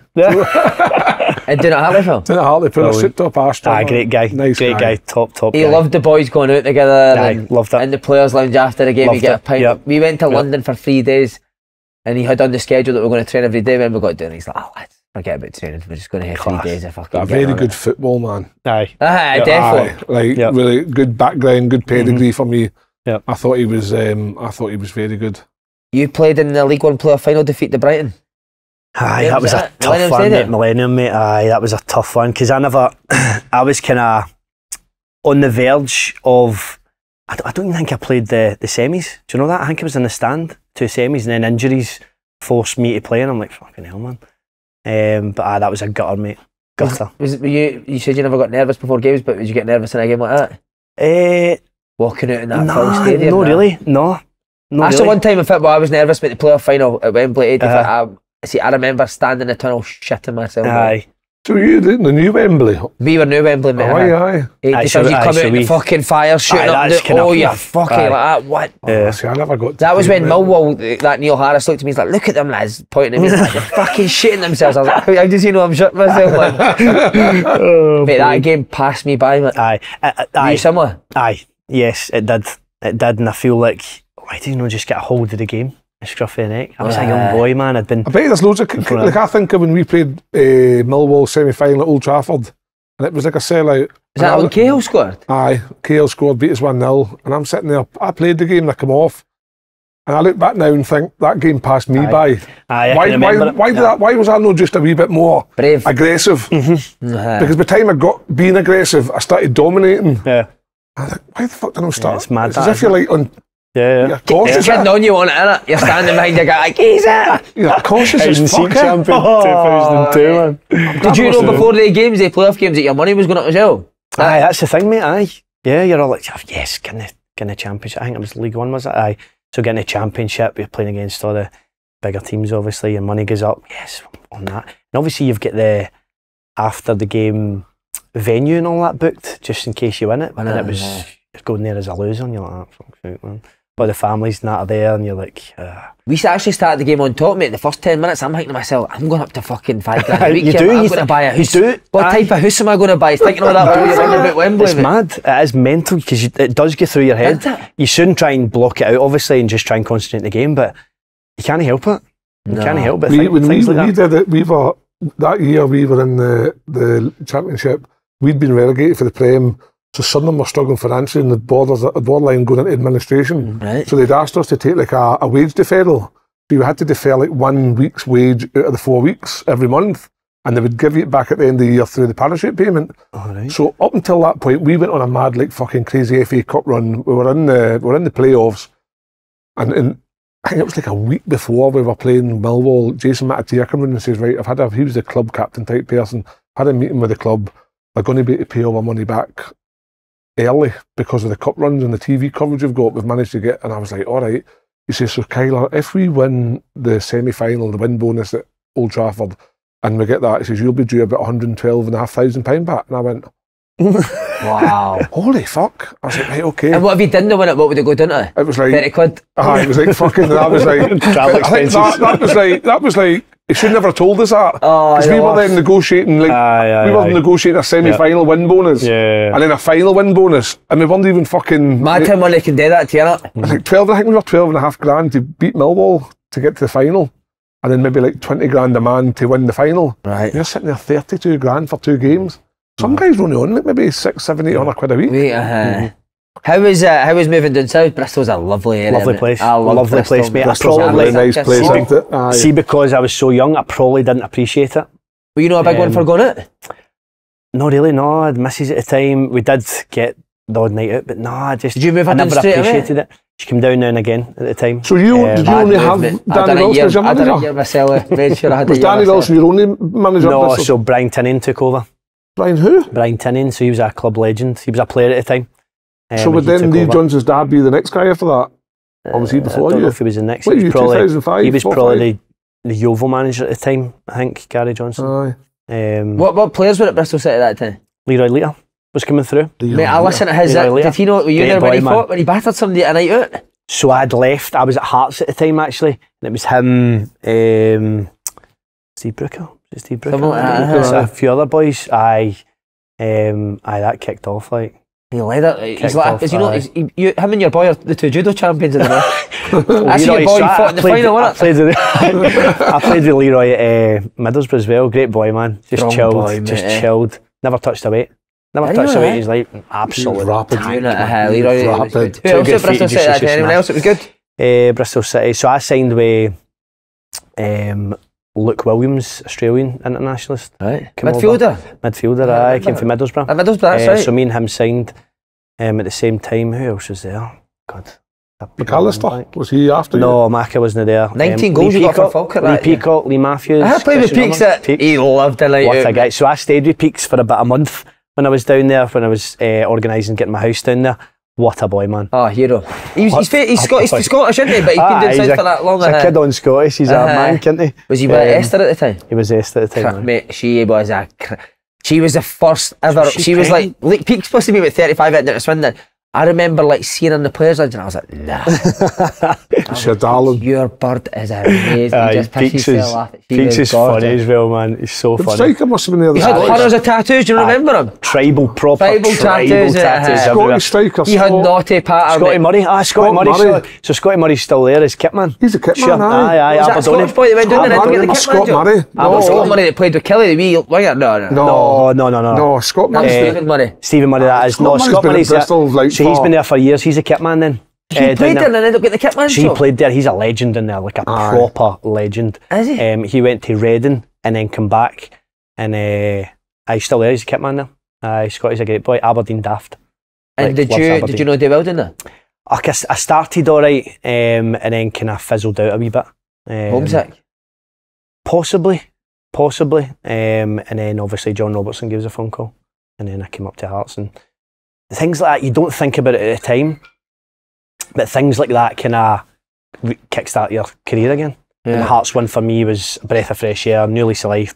I'm back home, go and go for fun. Were you ever homesick when you went down there? Fucking mate, I didn't think about home. I know, I was homesick. I was out too much thinking about home. Honestly, mate. We did enjoy a night out down there, like Bristol. That was really incredible. Good, see, when I first went down there, honestly, mate, like Thursday, I think somebody said about Nigel Clough. We used to go for a pub quiz on a Thursday, mate. You'd sit having 5 and 6 pints. But you went to England older. What do you mean? I was 21. So I was, 20? When I was homesick, I was 18. I was like, this fucking YTS malarkey, living in a house with 20 guys just doing it for me. Did you hate it, Kev? Oh, mate, I remember. Would you cry? Aye, I remember. I was proper homesick. I had enough of it, because football wasn't good. And I was like, right, that's it. I'm done. So I'd set my target. I tell this and that the day after dinner speaking. Try to phone him, nobody answered. Try to phone him the next night, nobody answered. Like in the in the like coins into the phone. Phone the next night, no answer. So then I phoned my neighbour, knew his number. Says, Ian, is there anybody in my fucking house? Nobody's fucking No, your ma's here at mine. And he says, no, Kevin, I suppose you wouldn't be able to see who it is who's calling either. I know. He says, what I'll do is if I see them coming, I'll tell them that you're trying to get hold of them. So my mum then phoned me, says, he sat down. I says, aye. He says, your dad's had a heart attack. Oh, mate. And I was like, oh my fucking God. I says, right, I'm definitely coming home. So the club sorted me out with a train straight up the road the next day. Here was my dad, all fucking like, he was on death's door. He was touch and go whether he was going to survive. And I was like, oh man, I want to give up this football because I'm homesick. This guy's fucking driven me the length and breadth of the country for 6 years to get me this opportunity. And that was see when I went back. Tunnel vision. I'm fucking doing it for this guy, and that's what I did. That's mad, mate. And did it turn after that? Oh, after that, man, I started fucking scoring goals for fun. Just got this new, like, it was like, I felt like what an opportunity I've got here. I just need to work a bit harder. You get complacent. It's complacent. And then you're saying about leaving. Just getting through the motions. You're saying about leaving Bristol City to go to Hearts. Hearts would, for him, probably at that time, the way he played was a fit, because Hearts always had a big striker, target man, but somebody, it was just when a focal point. It was De Vries went. Right. And then so if he would look at Hearts and think, if I could do what I can do, these Hearts fans will take to me. That's the way I felt when I went to Hearts. And sometimes certain clubs just fit for you. Like you went when you left Swindon to go to Portsmouth. Shite. No, it was actually good. But Portsmouth are shite ahead. Aye, but it was just wrong move, wrong time. I should never have left Sunderland to go to Coventry. I just went because they offered me more money. What I should have done was I should just have took the money that Sunderland offered me and just got my head down and worked hard, because I would have ended up in the Premiership anyway under Roy Keane. But I went to fucking Coventry. It was just, it's mad, decision making, and that's where you would think that Lennon and his dad's mistakes or right moves, you would probably try and guide him. The environment has to be right for you to fit in and go and express yourself and go and show what you can do. So even if that environment isn't right and you don't fit into that culture or whatever it is, it's not going to work. You see, moving down south at that time, mate, you had to be thick-skinned, mate. If you'd went down there, mate, and you were precious or sensitive, mate, you'd had absolutely no chance. Ben Hutchinson went down to Swindon with me, mate, and Ben couldn't handle it, mate. But I came through with like Lenny, Sutty, who were constantly on you all the time, mate. That's probably what I get through Coyley. Coyley and that, they ripped you every day. So you were thick. The more you went on, mate, and you would give a bit back, that prepared me for going down there. Because the banter was ruthless. Ruthless, mate. Ruthless. Things that would never be allowed. I actually think I've got PTSD from my days in Sunderland. I swear to God, I can't remember an ex-player commented something on Twitter, and see when his name popped up, I fucking just wrote back to him and went, "You're a cock." I just wrote back, "You're a cock. You're a bully." I just wrote back, "You're a cock." I'd love to suck you. You're a cock. I'd love to suck you. I look back and think that guy caused me nothing but misery, sleepless nights and misery. But were they doing it to do? Were they doing it to do? He was just an arsehole. Was he? And see if I ever met him to this day, I will stiffen him. I am not joking you. I will stiffen him, because back then I didn't think I could. Right, enough about Michael Bridges. How do you know that? I like these stories. I've asked you about it. Like, so you're at Bristol City. When do you first hear a Hearts interest? You just sit in your house one night and your agent phoned you, or does John Robertson phone you directly? How does it come about? No, my agent said to me, Mark, he's like, listen, get interest up the road, get you back up the road. I was like, aye, let's do it, because I'm not going to play here. The manager, Brian Tannadice, made it clear that I wasn't going to play, I wasn't going to feature for him. So it was giving me an opportunity to go up to Scotland. And I never played in the Premier League at the time in Scotland. I'd been First Division, obviously get promoted. Falkirk won the league and didn't go up because of the stadium, so we stayed down. That's how I had to try and go, because all the good players were going at the time.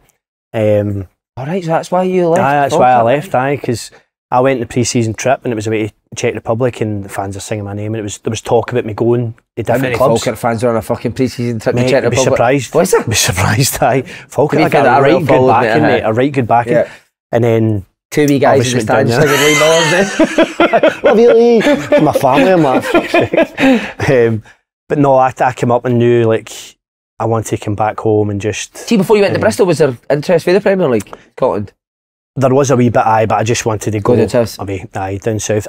Listen, I hadn't done my research on how big the leagues were and all the different leagues and trophies and all the different things that are down there, and I didn't appreciate how much the English love football. It's a different game down there. Yeah. It's a different ball game down there, man.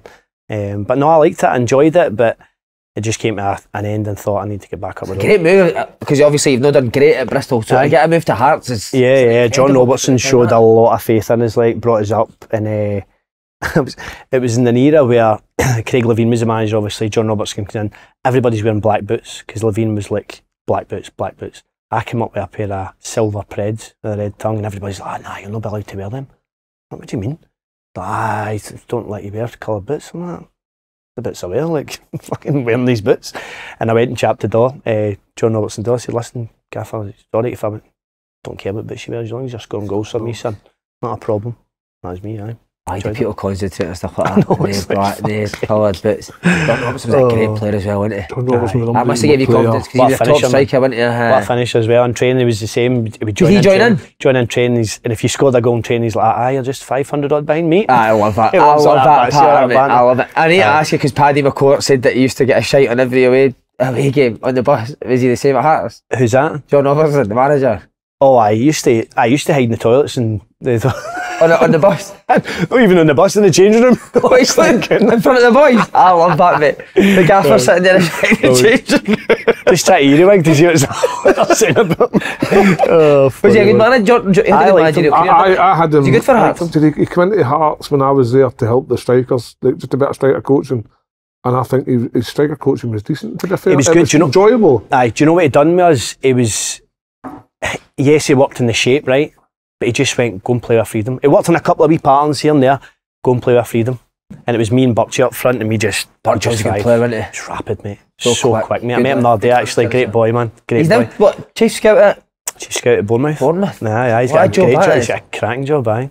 Good boy, man. Really good player. He just used to glide across the grass, man, didn't he? He's rapid. Who else was good at Hearts at the time when you went? Harley was there, Craig So Gordon, Craig was Lee there, Wallace, Craig was Presley, there. Webster, Michael Stewart. Elvis was brilliant. The Darnay. It was so good because he would be on you. See if you didn't take it tight in, say as a striker, you didn't hold the ball. Walk it out, big man, walk it. And you'd be like, alright, big man, fuck's it. But the next time you told it in, you'd Zico midfield, feed me for fun. I tell you who was a cracking player, but for some reason didn't play that much when I was there, Stampy. Oh, Phil Stamp. Oh, mate. Good looking boy, wasn't he? Mate, he used to bring his boy up to training every session. He used to kick a ball. What age was his boy? I don't know, I must have been, what? And he would just 12, 13, walk kick about and that. Why did you go to school? Mate, he used to play. Why did you go to school? Ill that day. Seemed to be every single day. No, but he used to play practice matches, and he would be the best player. Oh, he played at Middlesbrough in the Premier League, mate. He was a good player. Best player in practice matches, but he never got a sniff. Mikey was there, Mikey was good. He's a Michael Stewart story, come on. Mate, he just used to... Just get angry. See if he was his own worst enemy. Aye. Like, if he gave a ball, fucking Mikey, fucker! He'd be like, he hated himself, class, didn't he? He was good. Aye, He actually just hated himself. Aye. Class. Oh, he was good, mate. Aye, he really was good good, player, aye. man. Technically, really good. Everyone Wee says round it the comes corner. on. See if you're a striker, he'd see it. You'd see him just wee bit eye contact round the corner, come and play with. So I wanted. When I would describe Mikey when you were playing like the Scotland under 21s, 19, 20, 21 age. When you saw Mikey, when you watched him, you realised why he was at Man United. Because he was that clever. Yep. But It was a couple of steps. If he could just control the anger. It was within. What's the angriest you've seen him? You remember that? No, I can't. Just every day. Just grab balls and just grab balls and Mikey, what are you doing now for Mikey? And you're like, calm down, you fucking balloon. It just was funny, wild. man. And then Really see now you speak to him like he's just so composed and chilled. How was Craig Gordon brilliant? Class. Aye, best goal I've played with. Was he? Oh, by a country. Hard to score by in training? Just go gadget arms and legs, get everywhere. He's a big figure, isn't he? He's just, and his athleticism, everything about him, mate. He was class keeper. Man. Even Lee Wallace was a great young player, wasn't he? Lee Wallace as well, aye, that's right, aye. He was class. Were you out there when he got done for shooting the guns? I was so unlike it. Such a strange story though. I can't remember the ins and outs of it, but you're like, he didn't even. The most mellow big guy ever. I genuinely cannot remember Lee Wallace speaking when I was at Hearts. Nah. But I bumped into him at a Rangers tournament down south recently. We're chatting away, quite a thing. But see, when I was there as a player, not a word. Nah. Not a word. But I tell you what, he could drive with the ball. He was a good player. He was a Rolls Royce. Really good player. Callum Elliott as well. Played against Cal's team on. Callum Elliott, aye. So he was a young boy coming through. Cal was good. Time, aye. Good player. Really good player. Big El, did you play against Big Elvis? Aye. Did he call himself a daddy? No, I played against him. Morning, chaps. We come up for Sunderland pre-season. That would have been maybe 2000 and D4, you probably would have been. We played like a Hearts Races or something, and they bullied me because I was just a young kid. And I thought, I'm going to fucking get you back one day when I grow up. Did you ever? And then we came back to Kilmarnock, we was playing for Falkirk, and I scored a hat-trick by him, and I fucking absolutely tore it in shreds. Oh, he did. The daddy would have hated that. He was the best in the world at falling on the ball and getting a foul. Mate, don't. I was just going to say that there. That was the just thing. falling the ball. See, having him in your team doing that, brilliant, because he got you to jail, he was facing his own goal. But see, playing against him, because I played against him after that, you'd just go like that, and he'd be down. See, when you're talking about misses, am I right in saying that Elvis' missus was darling? Cracker. Was she?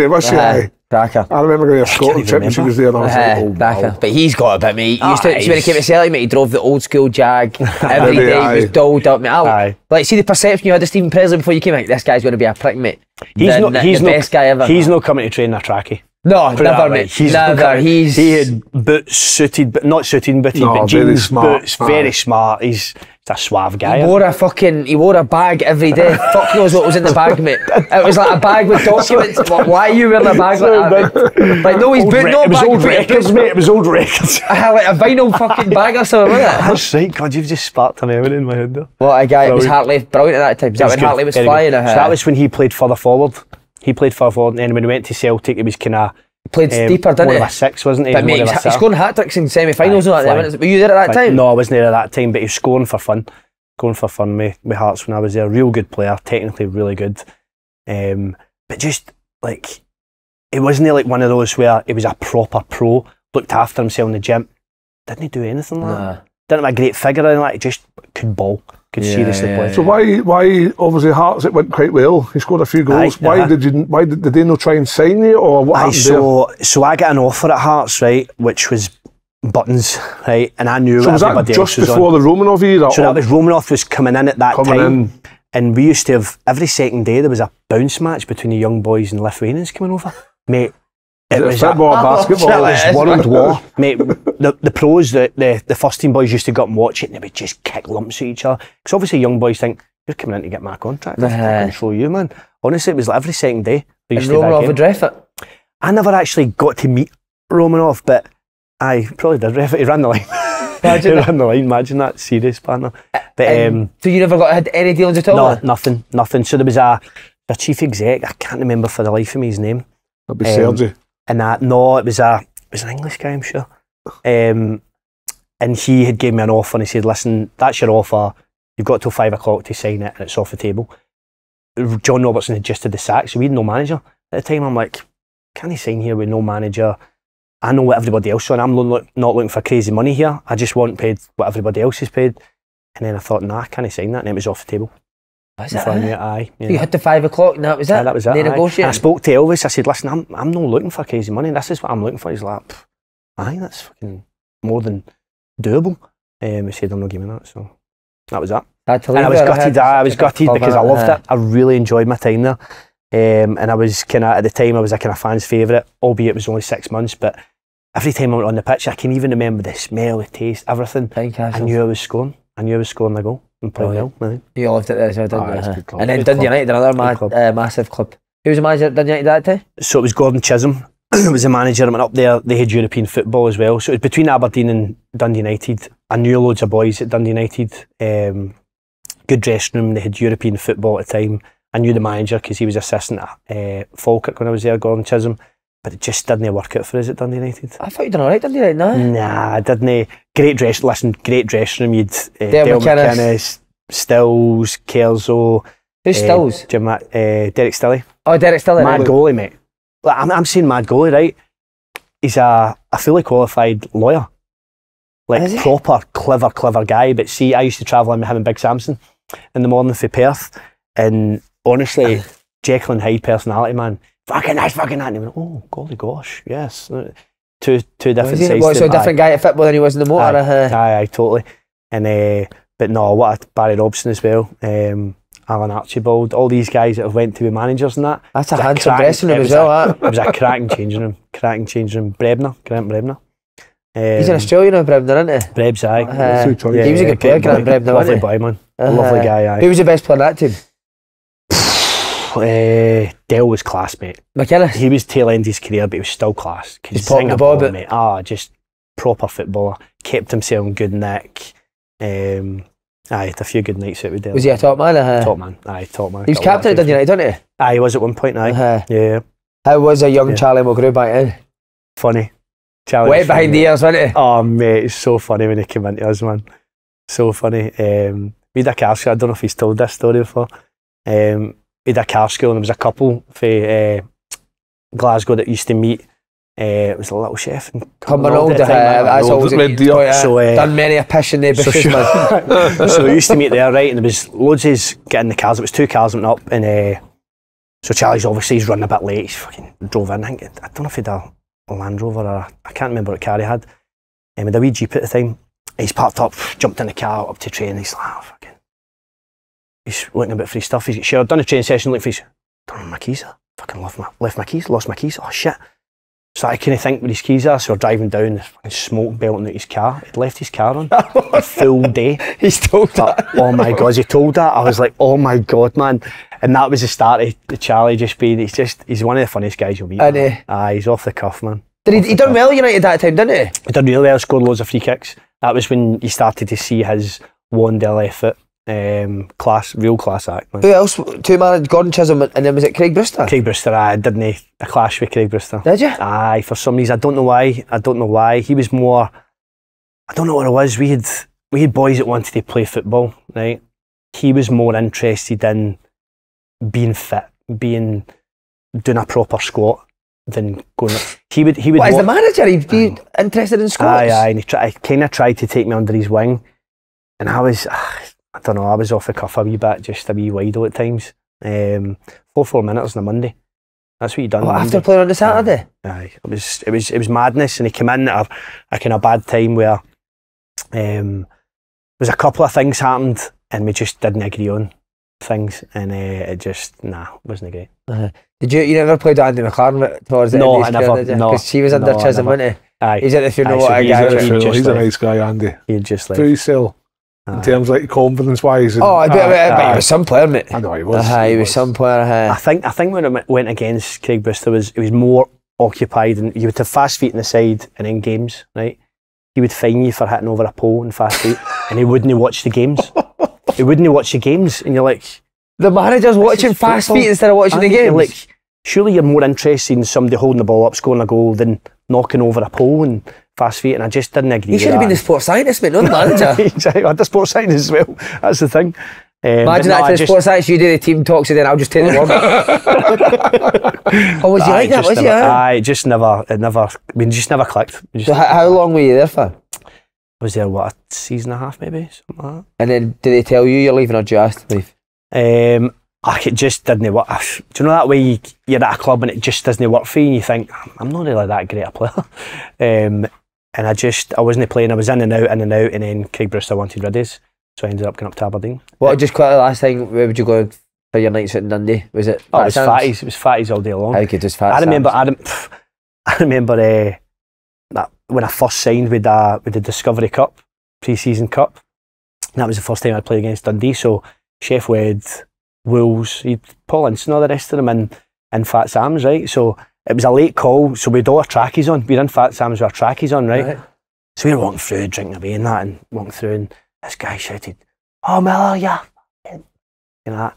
Launched a tumble on us. What was it, a Dundee United fan? I feel like chasing it down and volleying it back to him, but it was Craig Brewster, wasn't it? A Dundee fan. A Dundee, just I thought, this rivalry, man, is... Oh, it's wild up there, mate. Wild, man. And that was a mad night out. We'd all, Chef Wednesday, Wolves, us, we had all trackies on, and Fat Sam's getting all sorts of shit. Mate, you could be the ugliest guy in the world, mate. You gotta get off in Fat Sam's, man. Honestly. I've seen a few sights in there. Oh, things that should never be happening in a nightclub, mate. You must have been in there regularly. Mate, I used to fucking I'd get a bus to Glasgow just to get to Fat Sam's on a Saturday, mate. Oh, what a laugh, man. See, if you were playing like Aberdeen or however far away, mate, I'd always make it back for Fat Sam's on a Saturday. Oh, mate, I lived for Fat Sam's on a Saturday. So then up to Aberdeen. Up to Aberdeen, do you have any signing you? Do you have any signing for Magaluf? Jimmy signed his eye for Magaluf. Listening, Kev? No, if he's sun lounging in Magaluf, mate. Done a bit of a bit of digging and But wait, is this during the season? Because you said 18 months. So aye, it must have Jimmy, been, what the fuck's Jimmy doing in Magaluf mid-season? I can't quite figure that out, right? So we got to the end of pre-season. The season had started. There must have been a break for something. Was it maybe international? I can't remember. They don't have a winter break. It was last day. No, but it was last day of the summer transfer window. Right. So I can't. And he's in Magaluf? He's in Magaluf, mate. He's in Magaluf, and I'm like, this is mental. But when he came back, he put the boys through a kind of mini pre-season. It was, his pre-season were nuts, man. Was it? Nuts. It was 200-metre runs up a hill and that, and we had a fit team. We had Barry Nicholson, Jamie Smith, Scott Severn, Russell Anderson, boys that could proper run. I'm getting in like that. Think of the boy, man. Flagging, mate. Flagging. But I got myself fit and good to go. But Jamie Smith is a good player, mate. I remember he was a good player. Really he's a Celtic boy. I went up. Really good player. He was a great guy as well. We see us young boys, he was a great guy. Aye. Really nice guy. Is that the hardest pre-season you've done, Jimmy Caldwood? No. Who's this? Strachan's is up there. Oh, Strachan's is fucking the runway. Oh my God, mate. Honestly, man. Character on it. He done these and he would just commentate run through as the well. full Did you do the thing. 7 He's seconds? struggling. He's doing well. He's doing okay. He's looked after himself in the summer. Aye. He hasn't. Aye, Mate, he would not shut up, man. He used to do the runs with us. We went to I'll probably get onto this, but we done a wee thing after the season had finished. Went to Marbella, not Marbella. No, he loves La Manga. He loves La Manga. La Manga. We got a week off because we're going to have 9 weeks off in the summer. He said, no, you're not having 9 weeks off. So I think we get 2 weeks in a week and then the rest of the time off. So that week we went to La Manga. All the boys that played done partly the sessions. The boys that didn't play, like myself, the Scuddies, we done double sessions, mate. Strachan's running next to you like that. Aye, good time, aye. You doing all right? He could run by it. No kidding, man. Andy will tell you about that. Andy got the gym that was Andy's. So that was Andy's introduction. Was La Manga? I'm sure it was La Manga. Aye, sure it was. He done well. This wee Ouija. The boys loved him. But that Aberdeen team, the Bayern Munich game, remember it? I know, class, mate. Josh Walker scored, didn't he? Was that at Pittodrie? That was at Pittodrie, aye. Him and Sonny. What was that? 2-2. 2-2. Aye, we should have won. It was a dodgy penalty. Was it? Were you playing that again? Aye. Yeah. And did you think we've got a chance? Hearts for Bayern Munich in? Close was there. No, not close. Cruz, Tony Cruz. Was he? Was there. You had Philip Lamb. You had Oliver Kahn, never played the first leg. He played the second. You had big Luca Toni. What a big Italian striker, Oof.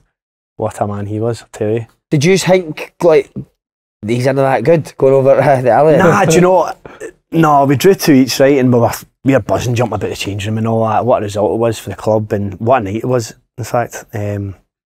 But we were going over there, we're always going to get beat. We're always going to get beat, but we get scudded, man.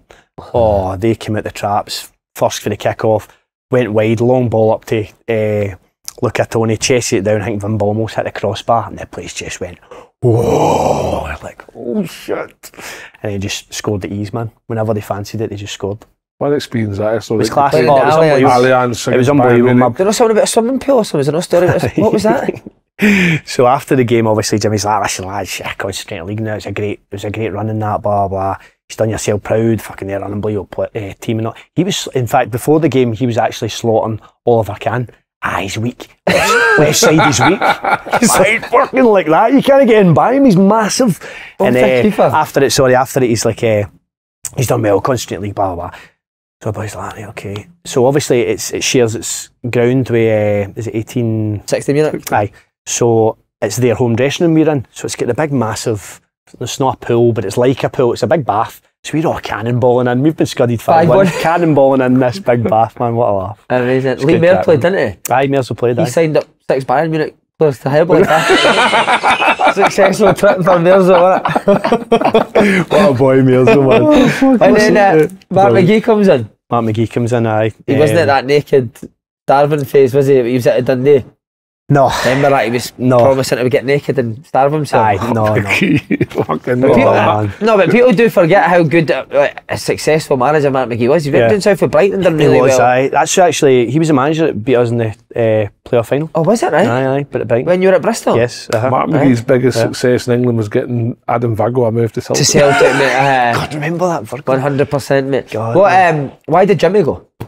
Don't know, it was a strange one. It was after the Hibs game and we guaranteed Europe again. The last game of the season, we all went up the stairs and to do the kind of end of the season dinner kind of thing, and it just funneled through that Jimmy and that got sacked, they left. Like, we've just made Europe again, and it was weird, it was strange, and I don't know to this day why they done it. Did he get a chance to speak to the boys and say I'm off? No, that was it. It was done. That's strange. It was a real strange one. And then obviously Mark McGee comes in with Leachy, and things never really picked up. They never really get any better, to be honest. Did you get on with Mark McGee now? All right, I got on fine with him. Got on fine with Leachy as well. He's from where I'm from as well, so it was fine. But I could just never. I don't know, for whatever reason, it just didn't happen. Just didn't happen for them. So when did you leave? You left Aberdeen 2010, was it? So I would have been round about that, aye. Absolutely nick a move to Borough, mate, absolutely nick a move, because I wasn't even playing that well. I wasn't. Do you know that way you know you're playing well? There was talk at the start of that season, Southgate was, boy Miller up, he's doing well and all that. But that was it. There was just a wee bit of talk and that was it. And then obviously Stratton gets the job, pals with McGee. It's not pals act, innit? It's like, who's the biggest sellable asset? Didn't you come? And I went down there thinking, do you know what, I'll come down and I'll try and prove myself, but I never got an opportunity, man. But see, when you first heard that Middlesbrough were interested, you must have been buzzing there. Massive club Middlesbrough. Well, it was after the Motherwell game. We played Motherwell at home, and I think Motherwell beat us. And I just think I was raging. I didn't have a great game. I was like, fuck's sake, come off the pitch and all that. And Leachy and the gaffer like leave into the physio room. Big Brewster was in there doing stretches of course. He was getting somebody to rub on his tail. That's another story, actually, I forgot. Brewster came up to but so McGee and Leachy bring us in. It's like, big man, fucking getting used for you. Gordon wants you done. I'm like that. Gordon, who's Gordon? He just threw it out there. Gordon, Stang, he's what you doing at Middlesbrough, what are you saying? You know, I'm like, oh, brilliant. Need to be on a flight tomorrow. I was like, right, no choice, really. I was like, right, okay, like, am I going? Do you mean you're, right, so go down with your agent and and that's that. And that was like, that was the first I'd heard about it. Was Middlesbrough a friendly or championship? Championship. So are we talking like the whistles blew out, you're literally going off just finished. David, their team talk after the game, leave, in the physio room. Nobody's in the physio room. Big man, fucking good. That was it. That was it for there, and it was flew down, got everything sorted, and then a couple of wee things happened, and then it eventually got done. That's incredible, isn't it? It was so strange. Usually you know about a move before you know about a move, but to just randomly out the blue, never. It was just out the blue, bang, there you go. What was your story before that? Oh mate, honestly, man. So obviously we didn't leave in great terms. I didn't leave in great terms with Dundee United, and Craig Brewster was the manager, and so I knew Craig Brewster and Jimmy Calder were quite tight, right? So I went up there, I started playing, doing well in that, and Jimmy's called me into the office. Big man, can you come in? Big man, sit down. So he's like, I just wanted to run this by you first. You know, I'm thinking about getting Big Brew up to help you out up front and all that. And I just burst out laughing. I'm like, you're fucking at that, aren't you? He's like, oh no, I ain't got to be good for you. I'm like, are you kidding? I don't know if you're winding me up here, are you kidding me on? He's like, no, I'll be good. What do you think? I said, listen, you're the manager, man. You're the manager, you do what you want. He was in 2 days later. And he was fine, we got on brilliant, right? But the boys have lured me into something, right? So I'm giddy for the banter. I love all the banter and all that. And Brew wore this big, crazy, bright shirt and Sevy and Russell and that, like, oh, mate, you've got to put it on. You've got to put it on and get in the canteen and that. I'm like, nah. It's like, oh, come on, it'll be fucking brilliant. I'm like, fuck it. So I went and grabbed his shirt, right? I've got the training kit on that. He's in the canteen at the time, lunch hall. And I've put it on. Just as I've put it on, Bruce came in. I'm like, oh, no. All right, big man, how are you? All right? He's like, oh, good banter. And I was like, oh, good crack. No. So I wasn't even able to wade it into the canteen or that. It just kind of went, the boys are pissing themselves. Absolutely pissing themselves. Do you think Brewster, do you think he knew there was someone there, or did you think he was none of the wiser? I don't know, he probably did. He's clever enough to know. We just didn't click. It just didn't, for whatever reason, it just didn't click with his eye. But the boys stitched me up a belt. And they probably asked him to come in. Hey, bro, you come in 5 minutes. We'll get him in. They've probably stitched that up, mate. Absolutely done me a kipper. But see, Middlesbrough at that time, they were proper going for the Premier League, weren't they? Aye, they were, yeah. And did that help, the fact that all them had signed? Did you think, right, if the Scottish boys will be people there, I know? Yeah, and people there I know. But I don't know if it was because I came for Aberdeen, all the rest of the boys had came for Old Firm, and I just didn't fit. I wasn't a good fit. Boydie been there? So Boydie came in, I went in the January and he came in the summer. Right. So I went down, literally trained once for the boys, started away to Ipswich. I'm like, that's fucking brilliant. I'm right in here. Done well, done decent. It was me and Chris Killen up front, possibly. Me and him up front. Two's done well. I think we drew one each. And I think Chris Killen moves to fucking Middlesbrough, man. I know. How long did he sign there? A couple of years, or was it? A 2 year or 3 year maybe. Oh, they've sorted you out massively, mate. But no, I would have been possibly a 2 or 3 year. I can't even remember, right? And I went down there thinking, right, brilliant, I'm on it. And then I hardly played. After that, it was just... But I made the mistake of getting in and speak to Strachan, didn't I? Because the next again season, boys and that have come in and they'll tell you we played a bounce match against Hearts at a training ground. I've been brilliant. You know that way, you've been good. It was me and Scotty up front. Andy might have played that day. And I scored one, set up one, we linked up well, played brilliant, bossed Hearts, done really well. Still nothing. I wasn't getting a sniff at all. Played resis, was sometimes on the bench, sometimes in the stand. I'm saying to the boys, like, have I done? They're saying to me, well, why are you not playing? Why are you not, like, Matt, you need to get in Chappie's door. I'm like, nah, I'm not that guy to do that. I thought it got to a stage where, nah, I've missed it in a few squads here, I'm getting in. So Chaps the door, goes in this, how can I help you? How can I help you? Like, you're chapping. I'm like, just like speak to you. Come on in, set yourself down. He sat down and said, like, if I just want to know, like, do I need to do anything to play? I don't understand why I'm not playing and feel as if I'm doing well pre-season and said all my piece and he's like that. Well, totally disagree with you. And I was like, okay, so where did I go for there? Yeah, I'm like, I thought, no, I'm going to dig. Yeah, well, like, but I thought I've played well. Me and Scott linked up against Hearts now. Well, and he's eating something at the time. I'm like, he loves eating an apple or something. Well, do you know what? Maybe you can only play against Scottish teams. I've played in Europe, I've played in the UEFA Cup, I've played against teams. I'm like thinking, no. But you don't think about that at the time. You're like, fuck, maybe he's got a point. Maybe I can only play against Scottish. I'm like, fuck. And he's just like, nah, I don't feel as if you're doing the things that he signed you for, blah, blah, blah. I'm the manager, I picked the team. I was like, right. I said, I've not put you on loan because I respect you as a pro, blah, blah. I was like, well, I just want to play. And I ended up going out. Anyway, Mowbray comes in, I end up going out on loan. He was straight talking. He said, listen, I don't feel as if I don't want a striker your stature, I want a small in behind, whatever. I said, I disagree with you. I think you need both as a mix, but I respect your decision. I went out on loan. So see, the first time you met Stratton, how was that conversation? Do you remember that? Good, he's just chirpy, isn't he? Is that a phone call or was that meeting? No, it was meeting at the training ground. At the training ground, we chatted a bit and that, and he liked to like see all the wee ball work and stuff and done. My touch was good, so he was good with all the wee flicks and tricks. He's like, he loves that warm good technique and all that. All the technique, and I would get all them nailed on, but that didn't get my game. So I'm a good two-touch player, mate. Two-touch for flicks, that's my game. Did you hear him any funny team talks with Stratton? You remember? Oh, he just used to cut boys down, didn't he? Like, with one comment. Like, I've played with better, I've coached better than you. It's just one comment whilst eating something. He always eating a bit of fruit or something, wasn't he?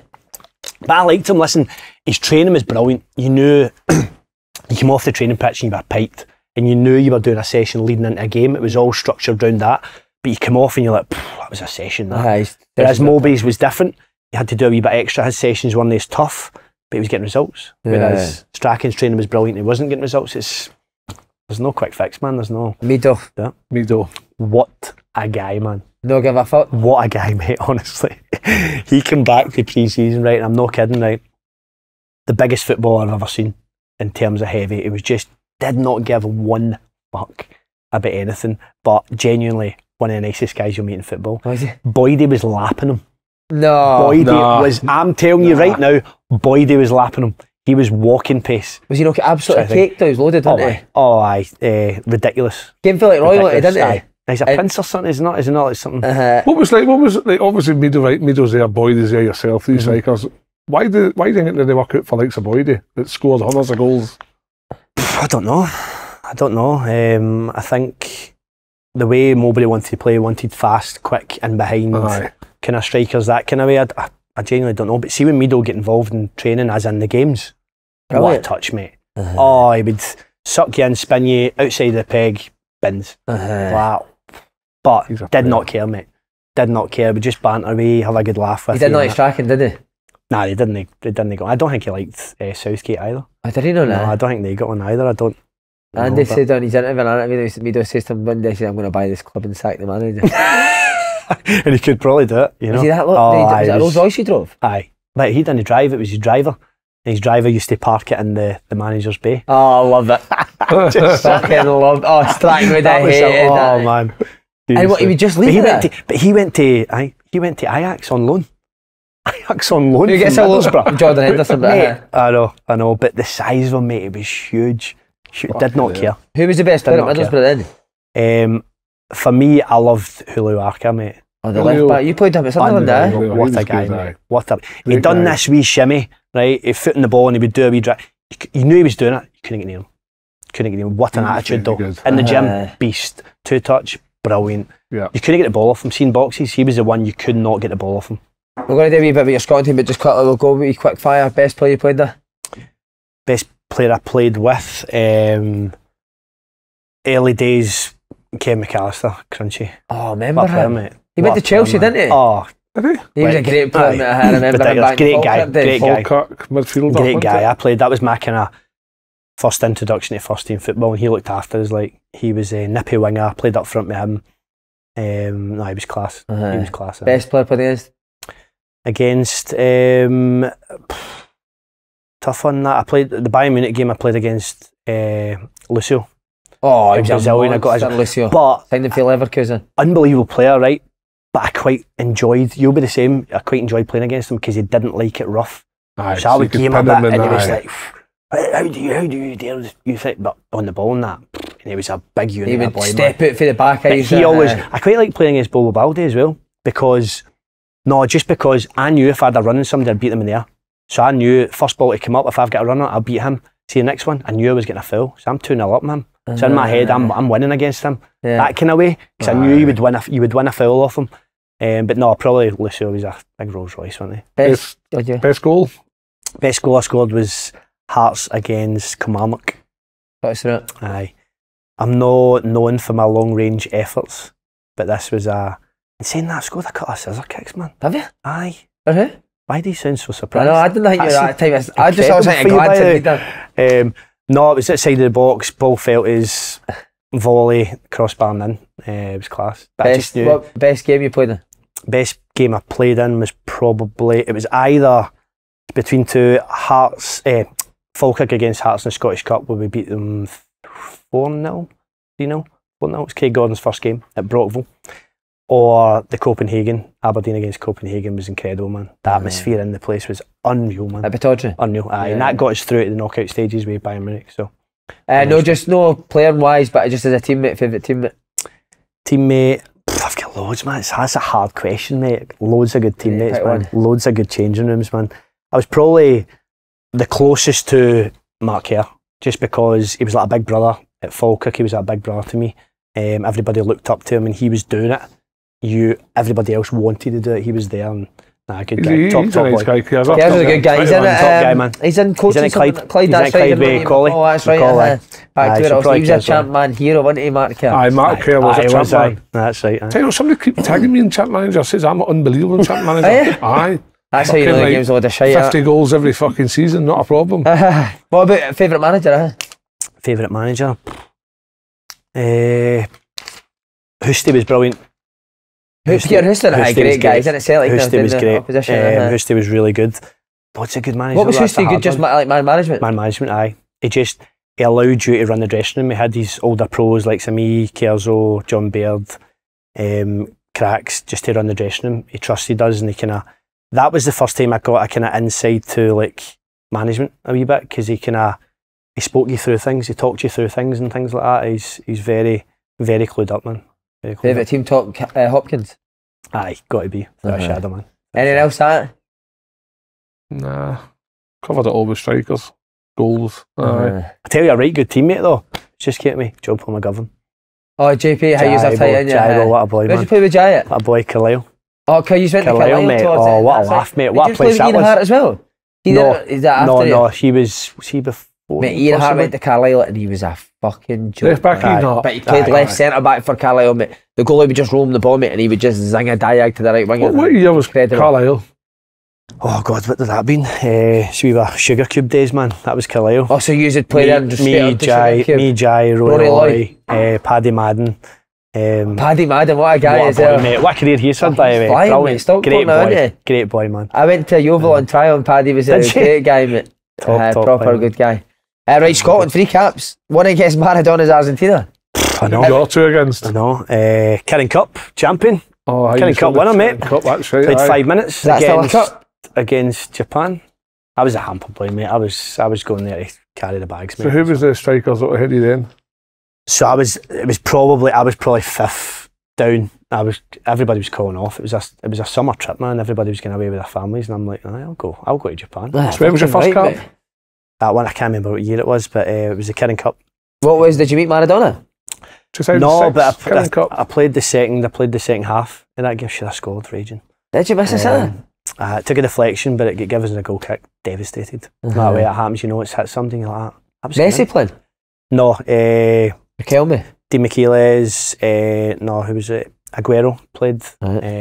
Mascherano played. It was my second meeting with Di Michelis as well. Bayern Munich he played. Good player, Di Michelis. Aye. He was really a good player. Big ponytail. Again, another one who didn't like it his own way. So I quite liked that. I felt you get the better of them. Aye. And you worked under obviously Walter Smith and George Burley. How was it? Walter Smith, Tommy Burns, and Alan McCoy, man. Absolute dream team. Was it? Dream team. It was brilliant. I loved it. I loved getting away. Although I didn't play, I was always in squads and round about it. Sometimes on the bench, other times not. But I just loved getting away and the banter and the training and playing with the best players. Barry Ferguson. McCoy and Burns together must have been hilarious. Amazing, mate. Amazing. Just that old firm banter. Like there was never any just slaughtering each other constantly. Just caning each other constantly. Aye. Really good, mate. Really good group at that time. Really good group. And I only featured now and again in it in terms of getting called up. I was buzzing every time I get called up, whether it be a call off or whatever.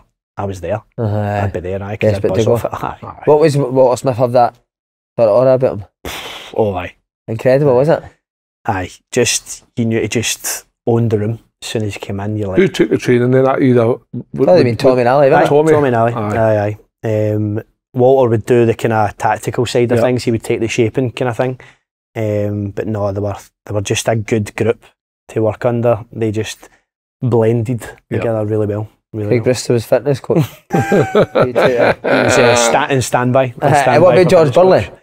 Alright, I can't really remember much about George Burley in terms of training and stuff like that, but no, I was just delighted that he picked us and gave me an opportunity second half of the Argentina game. Who was it that helped George Burley? I played under a squad with George Burley, but I can't remember who helped him. Was it must be Terry Butcher, was it? Or was that No, it wouldn't have been. I can't even remember. No. Can't even remember. I can't remember either. They asked me that the other day. Who was... Any other questions on Lennon before we go? Lennon, where would you let me see, Lennon's what is he, 17? A big 17, question. I can hear it coming. Well, we tell that story, mate. This is incredible. Listen to this mindset, mate. Aye, so like we're doing an interview with Rob McLean, we're just chatting away, and I know like Lennon's he's not arrogant in any way, right? He understands how good he is, he knows how good he is, but he's never arrogant or cocky with it or anything like that. And we're doing an interview and Rob's asked him like where do you see yourself in that? Where do you see yourself playing? Maybe you get aspirations. He said, I'd like to play a national team and I can see myself playing in Champions League finals. I just went, I've never heard him saying that. And do you know what? Why not? Why not say that? Why not? That's incredible. Well, see if you don't believe it. Man. If you don't believe it, but yeah, exactly. What's the point? Why are you playing? If Andy Robertson can do it, mate. Not saying Andy Robertson's rubbish, obviously. Listen, I could see it from the whole journalist side of things. That's going to be a headline. And was it? No, he done. It will be after this podcast. Rob done a story and all that, but listen, he believes in himself. He's not arrogant, he's not cocky with it, but he believes in himself, and I believe in him as well. So. Was there things he done differently for other boys that you've seen in his team, or would it be the standard of training 2 nights? Would he do other sports? Was there something that's set aside? He's sport. To be fair, he's good at every sport: golf, tennis, all the rest of it. He just every sport he does, he kind of just. What's his main attribute? Main attribute, his range of passing, game intelligence. He reads the game so well, and I just think it's what we spoke about. He's been in amongst changing rooms. He's watched the game. He's studied the game. He understands it for a young age. Don't like to compare him to anybody in particular, because I think that's always hard sometimes. Yeah, Hannah, you're going to say no.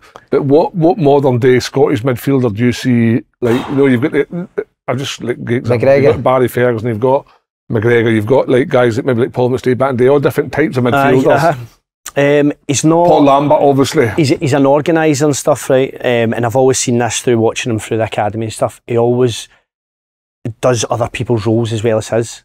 He covers other people's positions, so he looks after other people. And sometimes that took away from what he was doing. Yeah. So he is an organiser, but he's not a shouter. He's not a moaner or anything like that. So it's a hard question. I see him. He's not a Fergie, then that's good. No, he's not. He's not in that mould. Play wise, yeah, he can play. He can get forward. He can score goals. But he's more of quite reserved. He's been playing sitter most of the time. Where I see him when I've watched him through the academy, he scores goals. Yeah, I remember his goal against Elgin. Scores goals. Midfielder that scores goals, they go for the big bucks. Yeah, you want to score goals, mate. Yeah. What? So sorry, just did he do anything differently? Would he do things outside of training? No, not really. No, and I didn't send him any like football in school or anything like that. I'd never done a 1-to-1. I just wanted to be a normal upbringing. It's a hard life. Lennon, he lost his mum when he was 5. Do you know what I mean? So I wanted him to have just a normal upbringing. He's got a real good family unit now. Whereas I wanted him to walk to school, walk to his grands after school, have his pals in school. I didn't want him getting picked up first thing and going to. I think they get overdone sometimes. Sometimes it's good for boys, right, in their development, going to their football and schools and stuff. But for Lennon, he was getting enough. He was getting enough of that, and just. It's incredible that he's managed to come through under David Clarkson's coaching. That tells you he's a good player. I think it's quite interesting. I like from that. A lot of people put me up with the podcast about they love it when we talk about like the kids, the young kids, because a lot of parents. Dads, parents. And I think that's sometimes I hear of other parents and what they're doing with their kids. A guy said to me last week, "Does Danny go and do extra goalkeeping training?" I'm like, "Nah, not particularly." And would that help him? Like, no, it wouldn't, because he has to learn in his own way and understand what he's being taught. And he'd be a kid as well, mate. Well, that's what I mean. That's exactly 3 nights a week. It's enough. And then, like, we found it difficult lately where Danny's wee pal trains on a Monday and a Friday with a different team. Danny trains Tuesday, Wednesday, Thursday. At least he gets his wee pal. And he gets the weekend, Danny could be here, there, everywhere. And you think, he's missing out on being his pal. So sometimes I think a message to get across this with some parents is that 7 nights a week isn't always the answer. No. You've hit the nail on the head. Let them be kids. Let them have as normal a childhood as possible. Let them play at the back and smash into tackles and play with the bigger kids and toughen himself up. I'm trying to get my two to start smoking, mate. Just proper kids, mate. Jude and Frankie vaping at the back. On smoke rings. What about his debut? Like, when did you find out he was going to be making his debut? Oh, mate, we were just lucky that we were on holiday, but we were lucky. Magaluf for Jimmy Caldwell. Jimmy Tank and Pints. We were in Portugal, and we never cut the holiday short, but we had it so as if, because we didn't know the dates and that of the cup running that, but we thought, right, we'll stop it because it'll be round about that time, and it just so happens, obviously, he was starting that game, so we come back. It was the day before, I think, we came back, and then a couple of hours sleep, and then drove up to Elgin. So did he get told the day before he was going to be playing? He was told, I think maybe the week leading up, possibly. I did be starting, and obviously went up there. How was that for you? Oh, it was class, man. Oh, mate, honestly, man. Even when he made his debut against Inverness coming on, and then were you up in it? Was that at Inverness? No. It was at Fir Park. Just that. Is that a feeling like you've never had playing? As a player? Mate, honestly, man, it was like, oh my god, man, and I was so nervous as well. Like, but he's proud. Anything else, you know what I mean? It's everything he's wanted to do, and he's worked so hard for it. And he's always been. I've always said to him, just be a good person, be a good teammate, be a good teammate. He's always the one that sticks out in my head in terms of, and this isn't me blowing smoke up his ass, right? But like, we were down in Wales, he was playing with Scotland, and they just qualified for the Euros, and everybody's celebrating, and then they come over to see their family and that, and everybody's come over and got the pictures and that to their family, and he grabs all the jackets and all the balls and all that and comes over. I'm like, fucking, that's how I brought you up. That's how you were brought up, to just be a good guy. Jacket said that about McGinn as well, didn't he? That was the story about McGinn. It's just little things like that, man. It's just little things like that, and just how come I used to help with stuff all the time and I was fucking hopeless? I used to put the cones out, man. I get nowhere. Absolutely nowhere. Don't you train the day, just you get the stuff in the end. I picked up the poles for Brew. I didn't get a gig. Oh, Cat is great. But he's just a good kid, mate. Just hopefully it works out for him, and he's in a good place. Anyone that can play well at Elgin's a player, mate, because I had a fucking shocker every time I played at Elgin, mate. I used to say to Jimmy Mack before the game, why do you keep picking me when we play Elgin? Leave me on the bench. I fucking hated playing at Elgin, man. Can never play. Did you drop down in the Scottish lower leagues? Carlisle then. Carlisle and then went to Falkirk and then went to Livingston, get promoted, and then went back to Falkirk as manager. What was your did you ever hit a ground Scottish that you didn't like going to? I always played bad. Elgin and Annan, I was always fucking terrible, man. Leave me on the bus. And I probably never played that well up at Peterhead, to be fair. No, we battered just that day. He's hammered us, mate, and got me the sack, and that's how. Did you play that day? My barber. No, I never. It was a wind machine up there. I was calves were gone, mate, at the end of my career. Gone, mate. Just to go. Running backwards, going forward. That is my, like, we have Derek on here, mate. Like, and Lennon obviously says about that Champions League final, but like, see if Lewis had said that, you would have laughed, like, what, 5 years ago? Like, no. I know. Why not? Dream big. Why not dream big? Like, Bologna's now 5th in the Serie A. He's doing so well. Captain as well. Brilliant to see, man. Do you see a lot of good talent when you go and watch like your Celtic youth teams and your Motherwell? Is there a lot of good Scottish players? Loads of good ones. Obviously Jude, my youngest, at 2014's at Motherwell, and loads of good players. Loads of good players.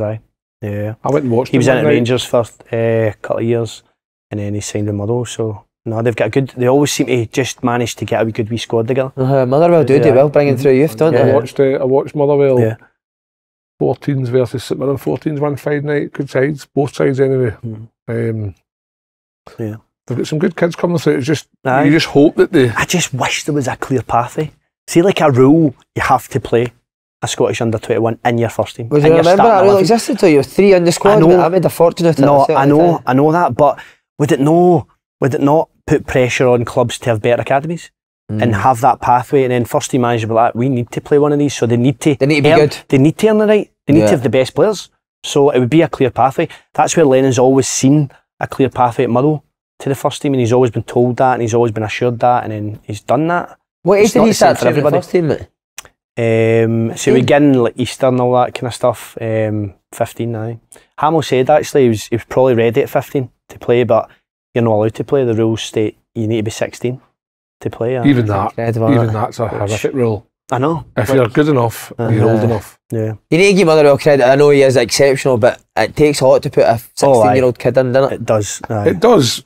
But ultimately, if he's in training every day and he's a best player, then it's an awful best player. You've got to get him involved. But no, I like the fact that obviously his dad played football, and I like the fact that he's getting an opportunity, and hopefully the national team can benefit from it, because that's the ultimate. Well, I always think kids will go and have good careers, but we've now got like some McGinns and that coming through in our national team. Our national team's good because of those young guys. Well, we need the next batch coming through. The next batch is Lennon. Who else is there? Ben Dokes, these types of guys. Dokes is a serious player. Is he? Him and Lennon playing the same squad? So he's the year older than Lennon, but Lennon's been in that Scotland squad a year up, and mate, he's the best I've seen running with a ball. Is he? Oh, he's frightening. He's just so positive every time. He's got that nastiness about him. He's got the Wayne Rooney kind of. He doesn't care who he plays against. Oh, really good player, man. Good. You just hope that playing with Andy, doesn't it? Really? Oh, no, I'd be fine. Andy will guide him. Andy will help him. Guide it. Worst case, played with Andy yet. They've played it together. Have they not? Coming on for. Worst case scenario, be on the podcast in a few years. I'll be fine. Mate, and I'm sitting in. He's on open goal at 23 like Slaney. Leave a lot. Cheers, guys. Thanks for having me. Thank you.